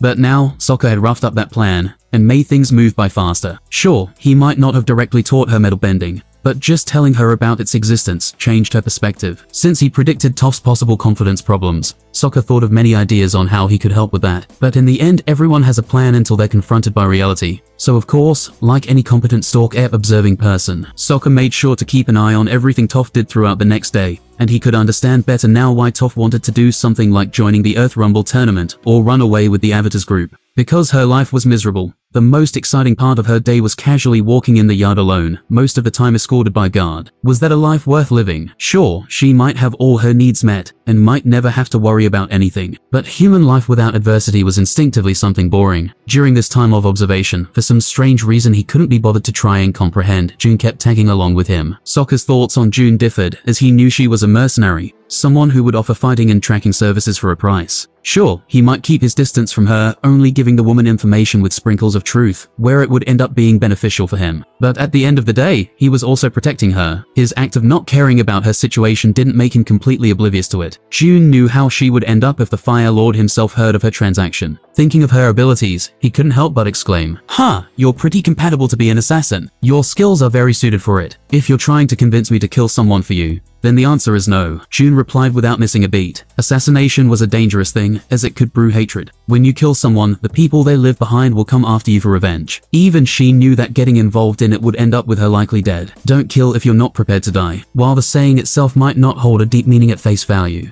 it also meant that if you killed someone, they had people close to them who would cry and come to kill you. Of course, I won't force you to do anything. I was just commenting on your abilities. Sokka shook his head. He understood quite well how killing someone could end. He understood that out there in the world probably were some people who hated him, as he had killed someone close to them. But he was prepared for people to hate him. Anyway, it's time to go and help the orphans around here. Keep an eye on Toph and me. Though if you don't want to, then you don't have to. Fwish. He disappeared in a burst of speed, leaving behind only empty air and rushing wind that gently blew June's hair. ECH. I can never get used to that, no matter how many times I see it. June always felt a sense of powerlessness at his burst of speed. It wasn't something a human was supposed to be able to do. Sigh, at least try and act like you're normal around me, as you do around other people. Unlike many other women Sokka had interacted with, June lacked the naivety and innocence of mind they had. So, she knew he wanted her. Well, not in the way most would think. He wasn't the kind of man to let his lower head do the thinking. Sokka wanted her to work exclusively for him. He gave the illusion of a choice. But June knew there was one. Every word he spoke, she couldn't tell if it was a lie or the truth. Knowing that you're falling into the lion's mouth, but having no choice other than to do it. Glancing back and forth between Toph and where Sokka dashed towards, June's curiosity got the best of her. knowing that observing Toph so much wasn't necessarily needed. Sokka had only told her to do it since she was here. You know what, if I'm going to die anyway, I want to at least know the killer. June was curious about one thing. Why does Sokka visit the slums every day? Of course, the first answer that came to her mind was that he probably is preparing the orphans to be his soldiers in the future and install a sense of debt towards him into their hearts. Maybe he is kidnapping them for notorious experiments. Only more thoughts of Sokka's notorious deeds crumpled in June's mind. So in the end, unable to control her curiosity, she went towards the slums too. If he kills me, then that will be it. Seems like my fate wasn't meant to extend further. Everyone dies one day. My time might have just come today. It didn't take long for her to arrive in the slums, and as expected, the streets were dirty, and a bad odor terminated the broken down houses, filthy streets, and smoky air. If there was a definitive picture of slums and what they looked like, then this was it. As they say, in every town, there are places where sketchy people gather, a place full of the poor, where the rich and powerful don't care about. That was the slums. For a young woman like June, with a relatively nice face and body, this place was filled with hungry wolves, and she looked like a delicious sheep. Even before entering the slums, she could feel their hungry gazes, but when she entered, those gazes turned into those of starving wolves. What happens in the slums stays there. That was the unspoken rule. No matter if your family was killed, or your sister raped, keep it to yourself and take revenge on your own. No one wanted the guards snooping around here. If you spoke something, it wasn't just you who was in danger, but your loved ones too. This was a matter of teaching a lesson and keeping the status quo. As June walked down those dangerous streets, it didn't take long for a burly man, wearing tattered clothes, a bald head with no hair, and a golden tooth approached her. He was the epitome of looking like the local mobster. Young lady, this is a dangerous place. But unlike his appearance, the man warned her, which was a nice surprise for everyone, even the inhabitants. June smiled at him, a cocky smirk making its way to her face. Don't worry. I know how to take care of myself. She had grown in a place like this, and with her overbearing and unnatural strength, June dominated her local slums. The man could only sigh as he walked off. Well, I did warn you. Nowadays places like this have grown dangerous, but it's still the home I grew up in, so I don't want bad things happening to the people here. Unlike his appearance, it was clear that the man had a kind heart. June sighed, thinking of Sokka and how his natural naive-looking, kind, and nice face hid such a vicious man. Really shouldn't judge a book by its cover. Sokka has that innocent face that is borderline cute, but behind that hides such a cold man. As she went in deeper, the condition of the streets and the houses along them deteriorated with each step she took. It seemed like everything was getting worse. Finally, she reached the deepest parts of the slums, where the smell of shit and flies persisted through the air. Dead animals littered the streets, and the smell of death wasn't something that could ever be washed away. But what she saw surprised her. Sokka, unlike in her imagination, where he would be torturing, killing, experimenting, or maybe being the local mob boss, or the guy who controls the criminal underworld behind the shadows. Yes, she had let her imagination run a little bit wild on this one, but instead, it was the sound of clean rushing water that greeted her as Sokka controlled a huge pond of water, washing the streets clean, and with the help of earthbenders, who seemed to be in their early teens. He opened canals, cleaned the water repeatedly, and the streets behind him were clear. It was as if a holy saint was walking through the streets. What was behind was clean and sparkled. There was even a group of builders and earthbenders fixing the houses. A couple of urchin earthbender kids were also helping him by opening up tunnels from underground. Sir Sokka, we have connected all the sewer tunnels, as you said. Remember, collaborative bending can achieve a lot more than when you're alone. Sokka instructed them as he cleaned up the streets in which stones had turned a dark green due to mold. June wouldn't be surprised if some nasty pandemic started here by how dirty everything was. Still, what surprised her was Sokka and his behavior. He didn't seem like the kind of guy who would do something like this. Even if he had a somewhat good heart, there needed to be some benefits to doing this. June even thought that maybe he had multiple personalities in him or something like it. But such thoughts were dismissed. He had spent many days by his side now, and while Sokka might be a little cold, his mental stability was undeniable. Heh, so he had a side like this too. A saint and a sinner. I have never seen such a dual-natured person. This guy isn't so bad after all. She couldn't help herself as she smiled at him. But right at that moment, Sokka turned and looked at her. Immediately, June froze in place as she came to her senses. Yes, as an adult woman with experience, she knew this looked. A girl looking at a man working, with a smile on her face. Oh no, he is going to assume that I am in love with him or something. Sokka POV. Why the hell is she looking at me like that? Has she gone crazy? Doesn't she have anything better to do? Jeez, woman. Go find someone else to smile at. If you're gonna just keep staring, it would be better if you came and helped. She finally came to her senses and tried to run away, but a tendril of water I manipulated grabbed onto her ankle and dangled the woman upside down in front of me. This isn't what it looks like. She seemed embarrassed as if trying to explain something. Whatever it is, I don't care. Were you acting like a creep?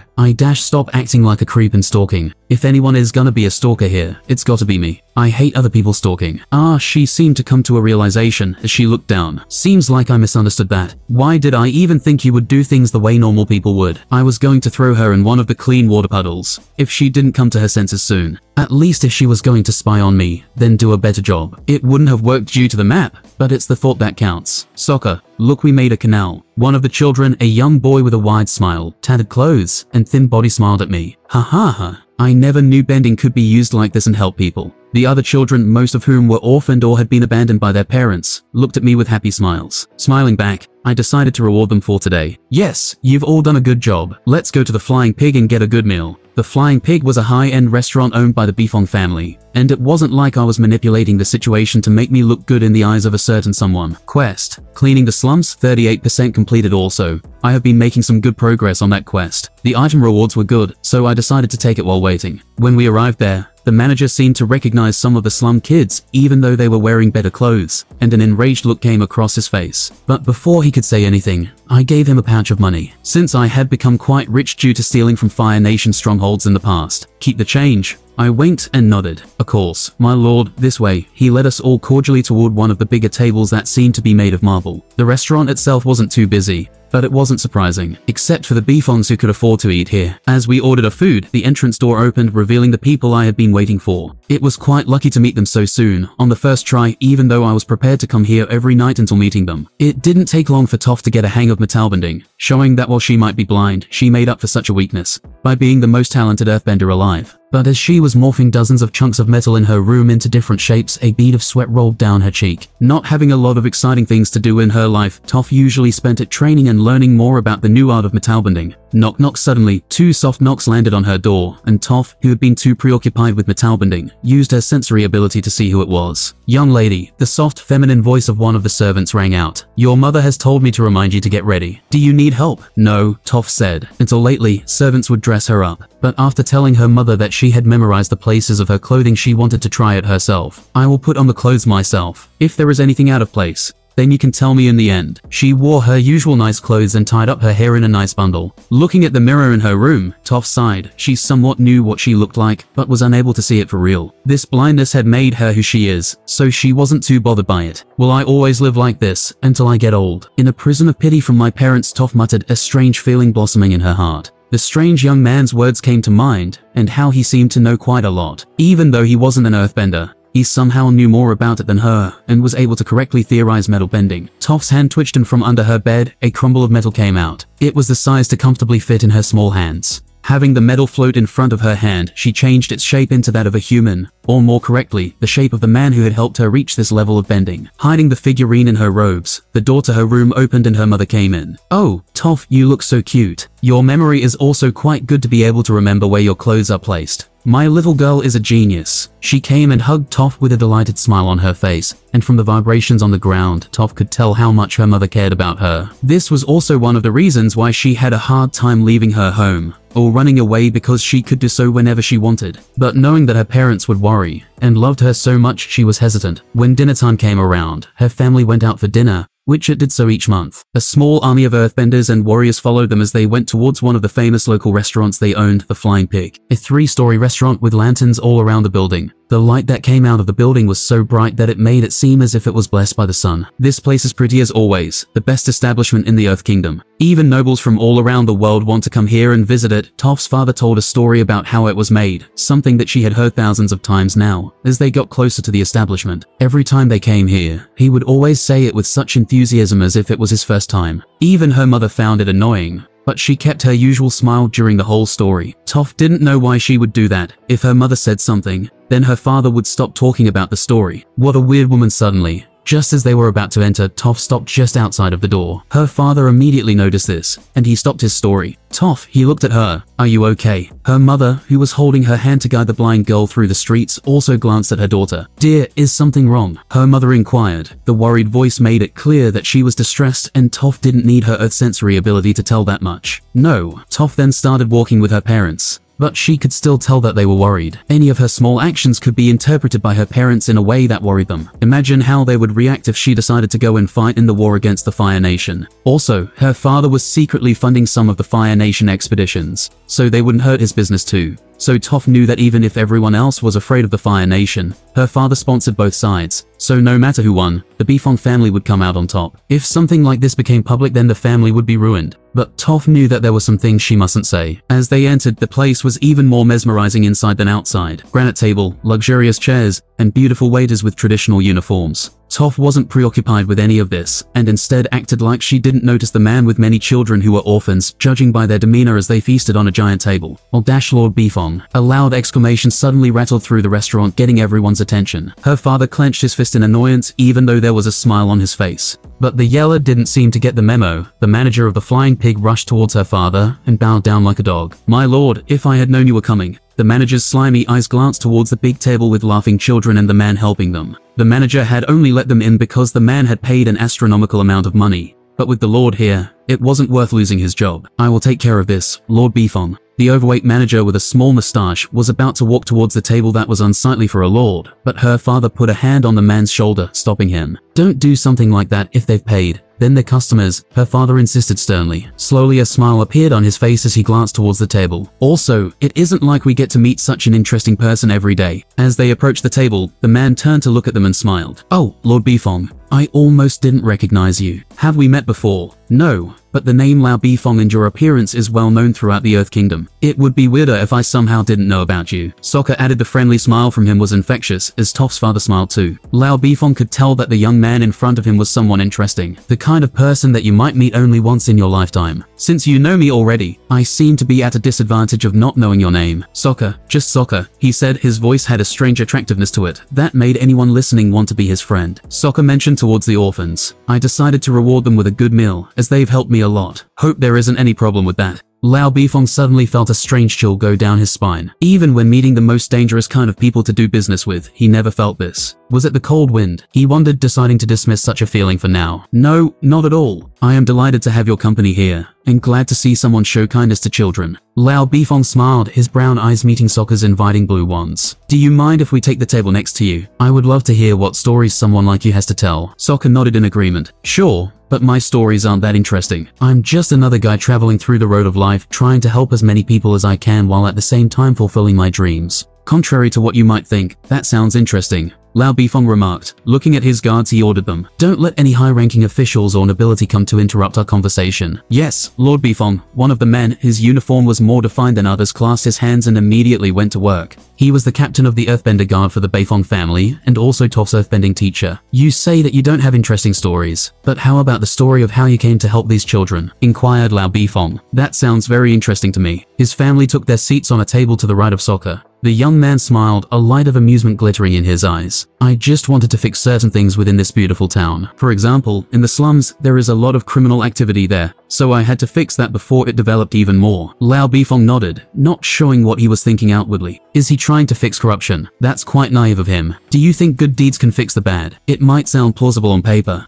but humans are creatures of endless greed. The slums will always exist no matter what. Of course, such thoughts, Lao Bifong made sure to now show outwardly. A waiter brought his family some tea in elegant, golden decorated cups. There was no need to even ask what kind of tea they wanted, because the manager was quite thorough with his research. That was one of the main reasons he was the manager in the Flying Pig, even though his demeanor was quite kiss-ass and annoying. Well, the situation of the slums has intrigued many governors and nobles through the ages. Lao Bifong chose his words carefully, not wanting to ruin a newly made friendship. Not that he cared about it too much, but as a businessman, one had to keep their relationship stable. Sokka seemed like the kind of guy that would go far in the world. Maybe not far in political power, but he had a demeanor that attracted people. It was something Lao Bifong judged that only those of pure heart had and couldn't be copied by someone like a scheming businessman. Sokka took a sip of the expensive orange juice or whatever it was. This world had some fruits that he wasn't too sure about. Even most of the animals were crossbreeds between the animals in his first world, though there are some animals like cats, and some others that he has found are still the same. Lao Bifong was strange. Sokka couldn't try and scheme this, as Toph would be angry if he scanned her father or anything like it. People thrive in the challenge. That's when you get to give it your all. and show that you're worthy of what you have. Some people even went out there and sought to challenge themselves. Sokka wasn't one of them. He didn't want to live his life too on the edge, but he knew when to sharpen his knives. But still, people made mistakes throughout their lives. It was an inevitable fact. No one was born with experience in life, well, normally that is. Sokka was an exception to this. While his gamer interface gave him an advantage in life only by knowing how to use such power and be cautious, could he truly get the full benefits? Having an intelligent mind was like a calculator. Without someone knowing how to use it, then it's just a piece of junk. Life experience was a good thing. One of the cheat tricks of life. It's sad that you have to sacrifice your youth to get it. Sokka shook his head, dismissing such thoughts in his mind, and addressed Toph's father, Lord Beefong. He contemplated what to say next, in order not to offend the Beefong family head. Sometimes you just have to flex your power and be willing to go to their level. That way, if you're strong enough, most things fall into place easier. For example, with the Beefong family name, isn't it easier to make deals than some unknown merchant? Because the family name itself carries weight, that too can be considered a kind of power. He needed Toph, the greatest earthbender, with him. Yumi was another option, but he didn't trust the wise old man that much. Yumi knew what it was to make sacrifices, just like he sacrificed his monarchy for the greater good. Sokka didn't want to be another sacrifice in that cycle. So what if the old man wanted Sokka to be someone who would be like a general, leading Arm's army in the resistance against the Fire Nation? That plan had died as soon as he had decided to put ATLA on the throne. If it wasn't beneficial to him, or lead to something beneficial at least, Sokka wasn't going to do something he didn't want to. He loved Yumi as a character in the show, but in reality, he couldn't afford to make mistakes. I know what you mean, but the Beefong family has cultivated this power for many generations now. What about you? Do you have the required power to deal with this? Inquired Lao Beefong, curiously. He didn't believe in Sokka. Why would he? After all, the young man was just a stranger that spoke big, but at least he was entertaining to see. So Lao Beefong didn't dismiss him yet. Sokka smiled, drawing the water out of a glass, and showing it to Lao, as the liquid slowly took shape into the form of 3 humans. A man, woman, and small child. Do you know why people turn to crime? Sokka answered the question with a question of his own. To people high up, crimes might seem like something criminals have in their blood, but those same criminals are also human and have their own emotions. Suddenly, Lao, as a fairly intelligent man, came to his conclusion too. Nobody does crimes for fun. Sokka nodded, smiling happily. Yeah. That isn't how the world works, as some people do it for fun. But I need to paint this semi-truthful story. The world is filled with crazy people, and sometimes some even put a certain glory to crime. For example, honorable jewels ended up with someone dead, but since it had the word honor attached to it, that became something more than just murder. While Sokka's beliefs may differ from his words, when lies become sprinkled with a pinch of truth, they become indistinguishable from it. I am glad that you understand, sir. Sokka nodded as his gaze sharpened. That's how I will solve the slum problem. I will take care of people in a way that no one needs to resort to crime, and I will kill anyone who differs from my suggestion. I was going to fix the problem and any uncontrollable people, the ones who did detestable cries. I won't waste time on them, and they will be killed behind the scenes. While Sokka's actions might seem charitable, he still held selfish prospects in his mind. Still, that didn't make a good deed bad. If a politician donated to a charity for public support, would that make his good actions bad, just because he had hidden agendas? That was a thought for the philosophers, and Sokka didn't consider himself one, though his mind did wander sometimes when he had leisure time. I will help you,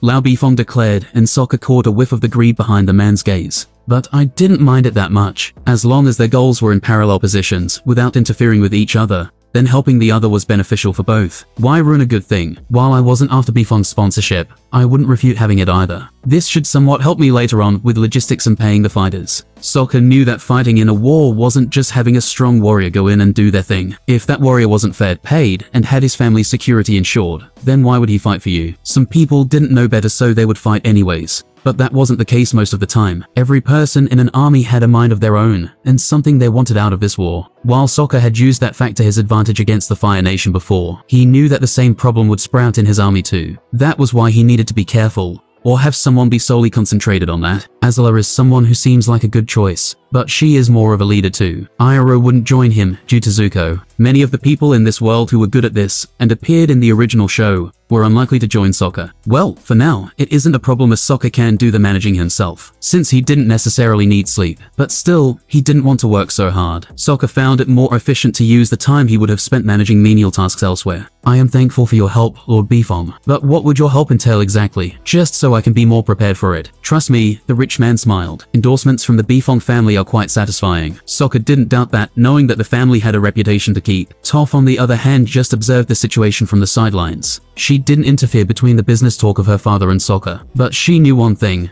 and that was that Sokka wasn't as naive as her father seemed to think he is, and that made her cautious. Still, even if she wanted to warn her father, It would be almost useless, since he would just dismiss her. What did a blind know about people? She had been sheltered most of her life and was just a child in her father's eyes. After the time spent at the Flying Pig restaurant, Sokka was quite satisfied with how things ended up. While Lao Bifon had just given his word, for now, Sokka knew that the promise was worth his weight in gold. But as he walked back home after escorting all of the children home, nothing happened to them. His danger sense skill warned him of something, and his body knew what to do before his mind even caught up. Fwish! A stone flew right past his head. Looking at it, he noticed that it had a pointy end. Looking back at the attacker stood Toph. She was still wearing the dress that she wore for dinner, but unlike before, her expression now didn't suit her. Sokka smiled at her. Were you just testing me if I had some kind of sensory ability like you? Because that means that you're trying to see how I would fight if it came down to it. Then after attacking me, you would try and play it off as a joke. Of course, this is just an assumption. Oh wow, look at the innocent guy acting all smart, Toph snorted sarcastically. I don't know who you are, but if you try anything with my family, I will hunt you down. What? Sokka acted mock surprised, and knew Toph could tell as her frown deepened. But I taught you metal bending. I thought that would make a relationship at least stable. Toph didn't express anything outwardly that she didn't want him to know, but Sokka knew her better than she knew herself. Who are you? Sokka shrugged. Who am I? Well, who is everyone? We discover what we are while living. I can't change what I am to other people. Also, have you ever thought about being the Avatar's teacher? Toph only frowned and didn't answer. Sokka could guess why her reaction was like this. After all, she was used to sensing when people are lying, and can tell when someone is being truthful. But he was different, with her sensing being useless. She can't see his face to tell what he was thinking either. Sokka knew that, and that was why he was so willing to meet her and talk so much. If he didn't have Gamer's body, or she was able to read him, he would have shut up and just gone with the origins development in the story or something similar if he could. She probably wants to know why I'm doing this. Sokka analyzed, his mind working fast to come up with a solution. Come to the outskirts of the town entrance if you want to learn more. After saying that, Sokka walked away and didn't say anything anymore, as Toph was just left there, standing in the dark with the moon shining on her white dress.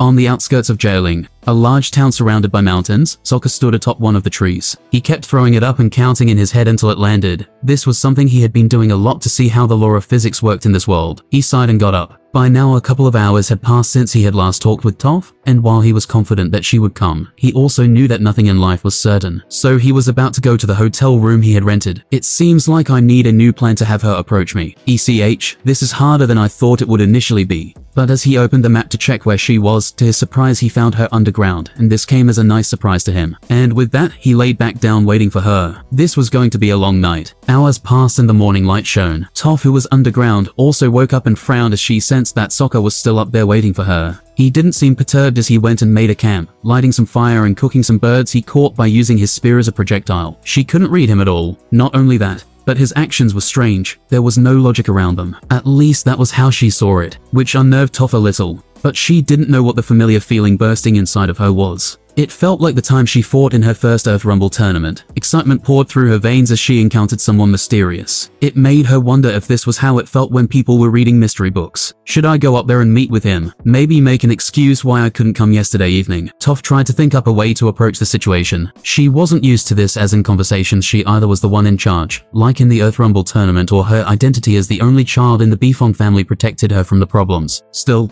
having him wait in the cold night all alone made her feel a heaviness in her heart, and she finally relented. Coming above ground, finding him cooking a bird over the fire. The sight of him doing that made her feel sorry for him. Oh, you showed up, Sokka said casually. Want some strange bird I caught? Slight warning, it might be poisonous. But you know how it is, life experiencing the unexpected. Toph stared at him for a couple of seconds. Well, stare was an overstay, but more like her head is turned toward his general direction. You are so weird, Toph said with a tired sigh. But she still sat down next to him and flicked her hand. The sound of rocks clattering, and a weird rabbit wolf flew in the air. It had the body of a rabbit, but the head of a wolf. Its fur was nice, soft and gentle, while its head was ferocious. This one has a little more meat to it. Sokka nodded. Yeah, you're right. Also, that sensory ability is really useful. I know, Toph smoked triumphantly. It's the best. So, do you sense it when someone is doing things? As you know when your parents are doing the business. Do you sense that too? She wanted to punch him as soon as he asked that. If you want your life intact, you should stop asking that. Okay, Sokka nodded, skinning the rabbit wolf. He opened his mouth to say something, but closed it back again, thinking of something. Your ability is intriguing. So can you sense projectiles? Yeah, most of them. Toph felt that he was about to ask another question, but decided to change it at the last second. Though sometimes projectiles become hard to sense, but by the movements of the earth, I can dash. She suddenly stopped herself, and her eyes narrowed in suspicion. Why would you want to know that? Planning to see which way of attack would work better against me? No, he lightly shook his head. But if we're being fair here, you tried the same thing last night, attacking me out of nowhere. Also, if you want to know, my sensory ability works depending on how dangerous an attack is. Though it's a little confusing even to me in the details. Sometimes I can't even sense some attacks. Sokka stared at the fire as if remembering something. While the delicious smell of the cooking meat permeates the air, Toph knew he was hiding certain part of his ability. But she knew when to not ask things like this. Why did you help me? Toph asked, feeling like something was missing. Something she wasn't understanding in this situation. It was more of a gut feeling. I want you, Sokka said resolutely, looking her in the eyes. Earthbending of your level and talent. It would be a shame if you continued living in such a closed environment. Your potential is endless. Why waste it in such a small place? You're really selfish, Toph concludes. Like the most selfish guy I've ever met, she slowly smiles. If you want someone, you don't care what they want, but only how far they can take your ambition. Yes, you're right. I am very selfish and will make people do what I want. Sokka chuckles. That's why you have to be selfish too. It's your life, or else people like me will come around and try to use you for our benefit. Sokka didn't hide his selfishness from her, and made sure to put it on a platter. Later on, she could realize what he was doing, so he was preparing for that. It was inevitable anyway. Hey, you're right. Then I will be selfish, Toph declared, getting up and pointing at Sokka. I want to run away from home, but at the same time, make sure that my parents aren't worried. Also, make sure that they don't hate me. Her requests were absurd. She wanted to do whatever she wanted in life without any consequence, without sacrificing anything. This isn't how things work. But Sokka's smile only widened at her declaration. Well, it seems like I have my work cut out for me. What a greedy comrade I have, though his words sounded insulting. The smile on his face told a different story. That's why we will be perfect in working with each other. People need to have a certain greed in their hearts to be happy. They need to achieve something or want something. Sokka wasn't any different. He understood that every human had greed, and wasn't going to take that from the people who joined him. No, instead he will help them accomplish their dreams. After eating some of the rabbit wolf meat, Toph left not long after that. Sokka was left behind thinking of how to complete her request. He had even gotten a quest for it. The rewards weren't that special. Well, they were good, but Sokka had already gotten many good things from quests, so he refused this one as he didn't want the experience points for now. A system built to level up the player. I will overturn that and make this thing my own. Sokka too has his greed. He likes the gamer interface, and he will make it his own. The creator of this thing must have imprinted many risks upon himself to create such power too. In this world, Sokka wasn't into too much of a rush to level up, as he had already acquired strength in which he felt comfortable. For now, he didn't want to make that unknown enemy stronger. Usually, he wouldn't call people his enemy. He was the kind of guy who prided himself in seeing things from both sides of the fence. But this hidden, system-creating force was something that he couldn't call anything less than an enemy. One of them had to die during this encounter. For now, I might not be the strongest existence in the Avatar world. Far from it. But I'm still somewhat comfortable in my power. As long as I don't act stupid, things shouldn't develop into a phase I can't handle. With a sigh, Sokka got up and put the leftover meat in his inventory, erasing any trace of its existence. He walked back to town, his calm gaze looking onward as his mind wandered, trying to think of a plan in which Toph's parents would be happy to let their daughter go. This is quite impossible to achieve. With how overprotective they are, how the hell will I achieve that? And that concludes this episode. If you enjoyed it, I'd seriously love it if you guys could leave a like on the video, as it genuinely helps out so much, and it keeps me going, plus it takes only 1 second. That said, have a wonderful day. See you in the next one.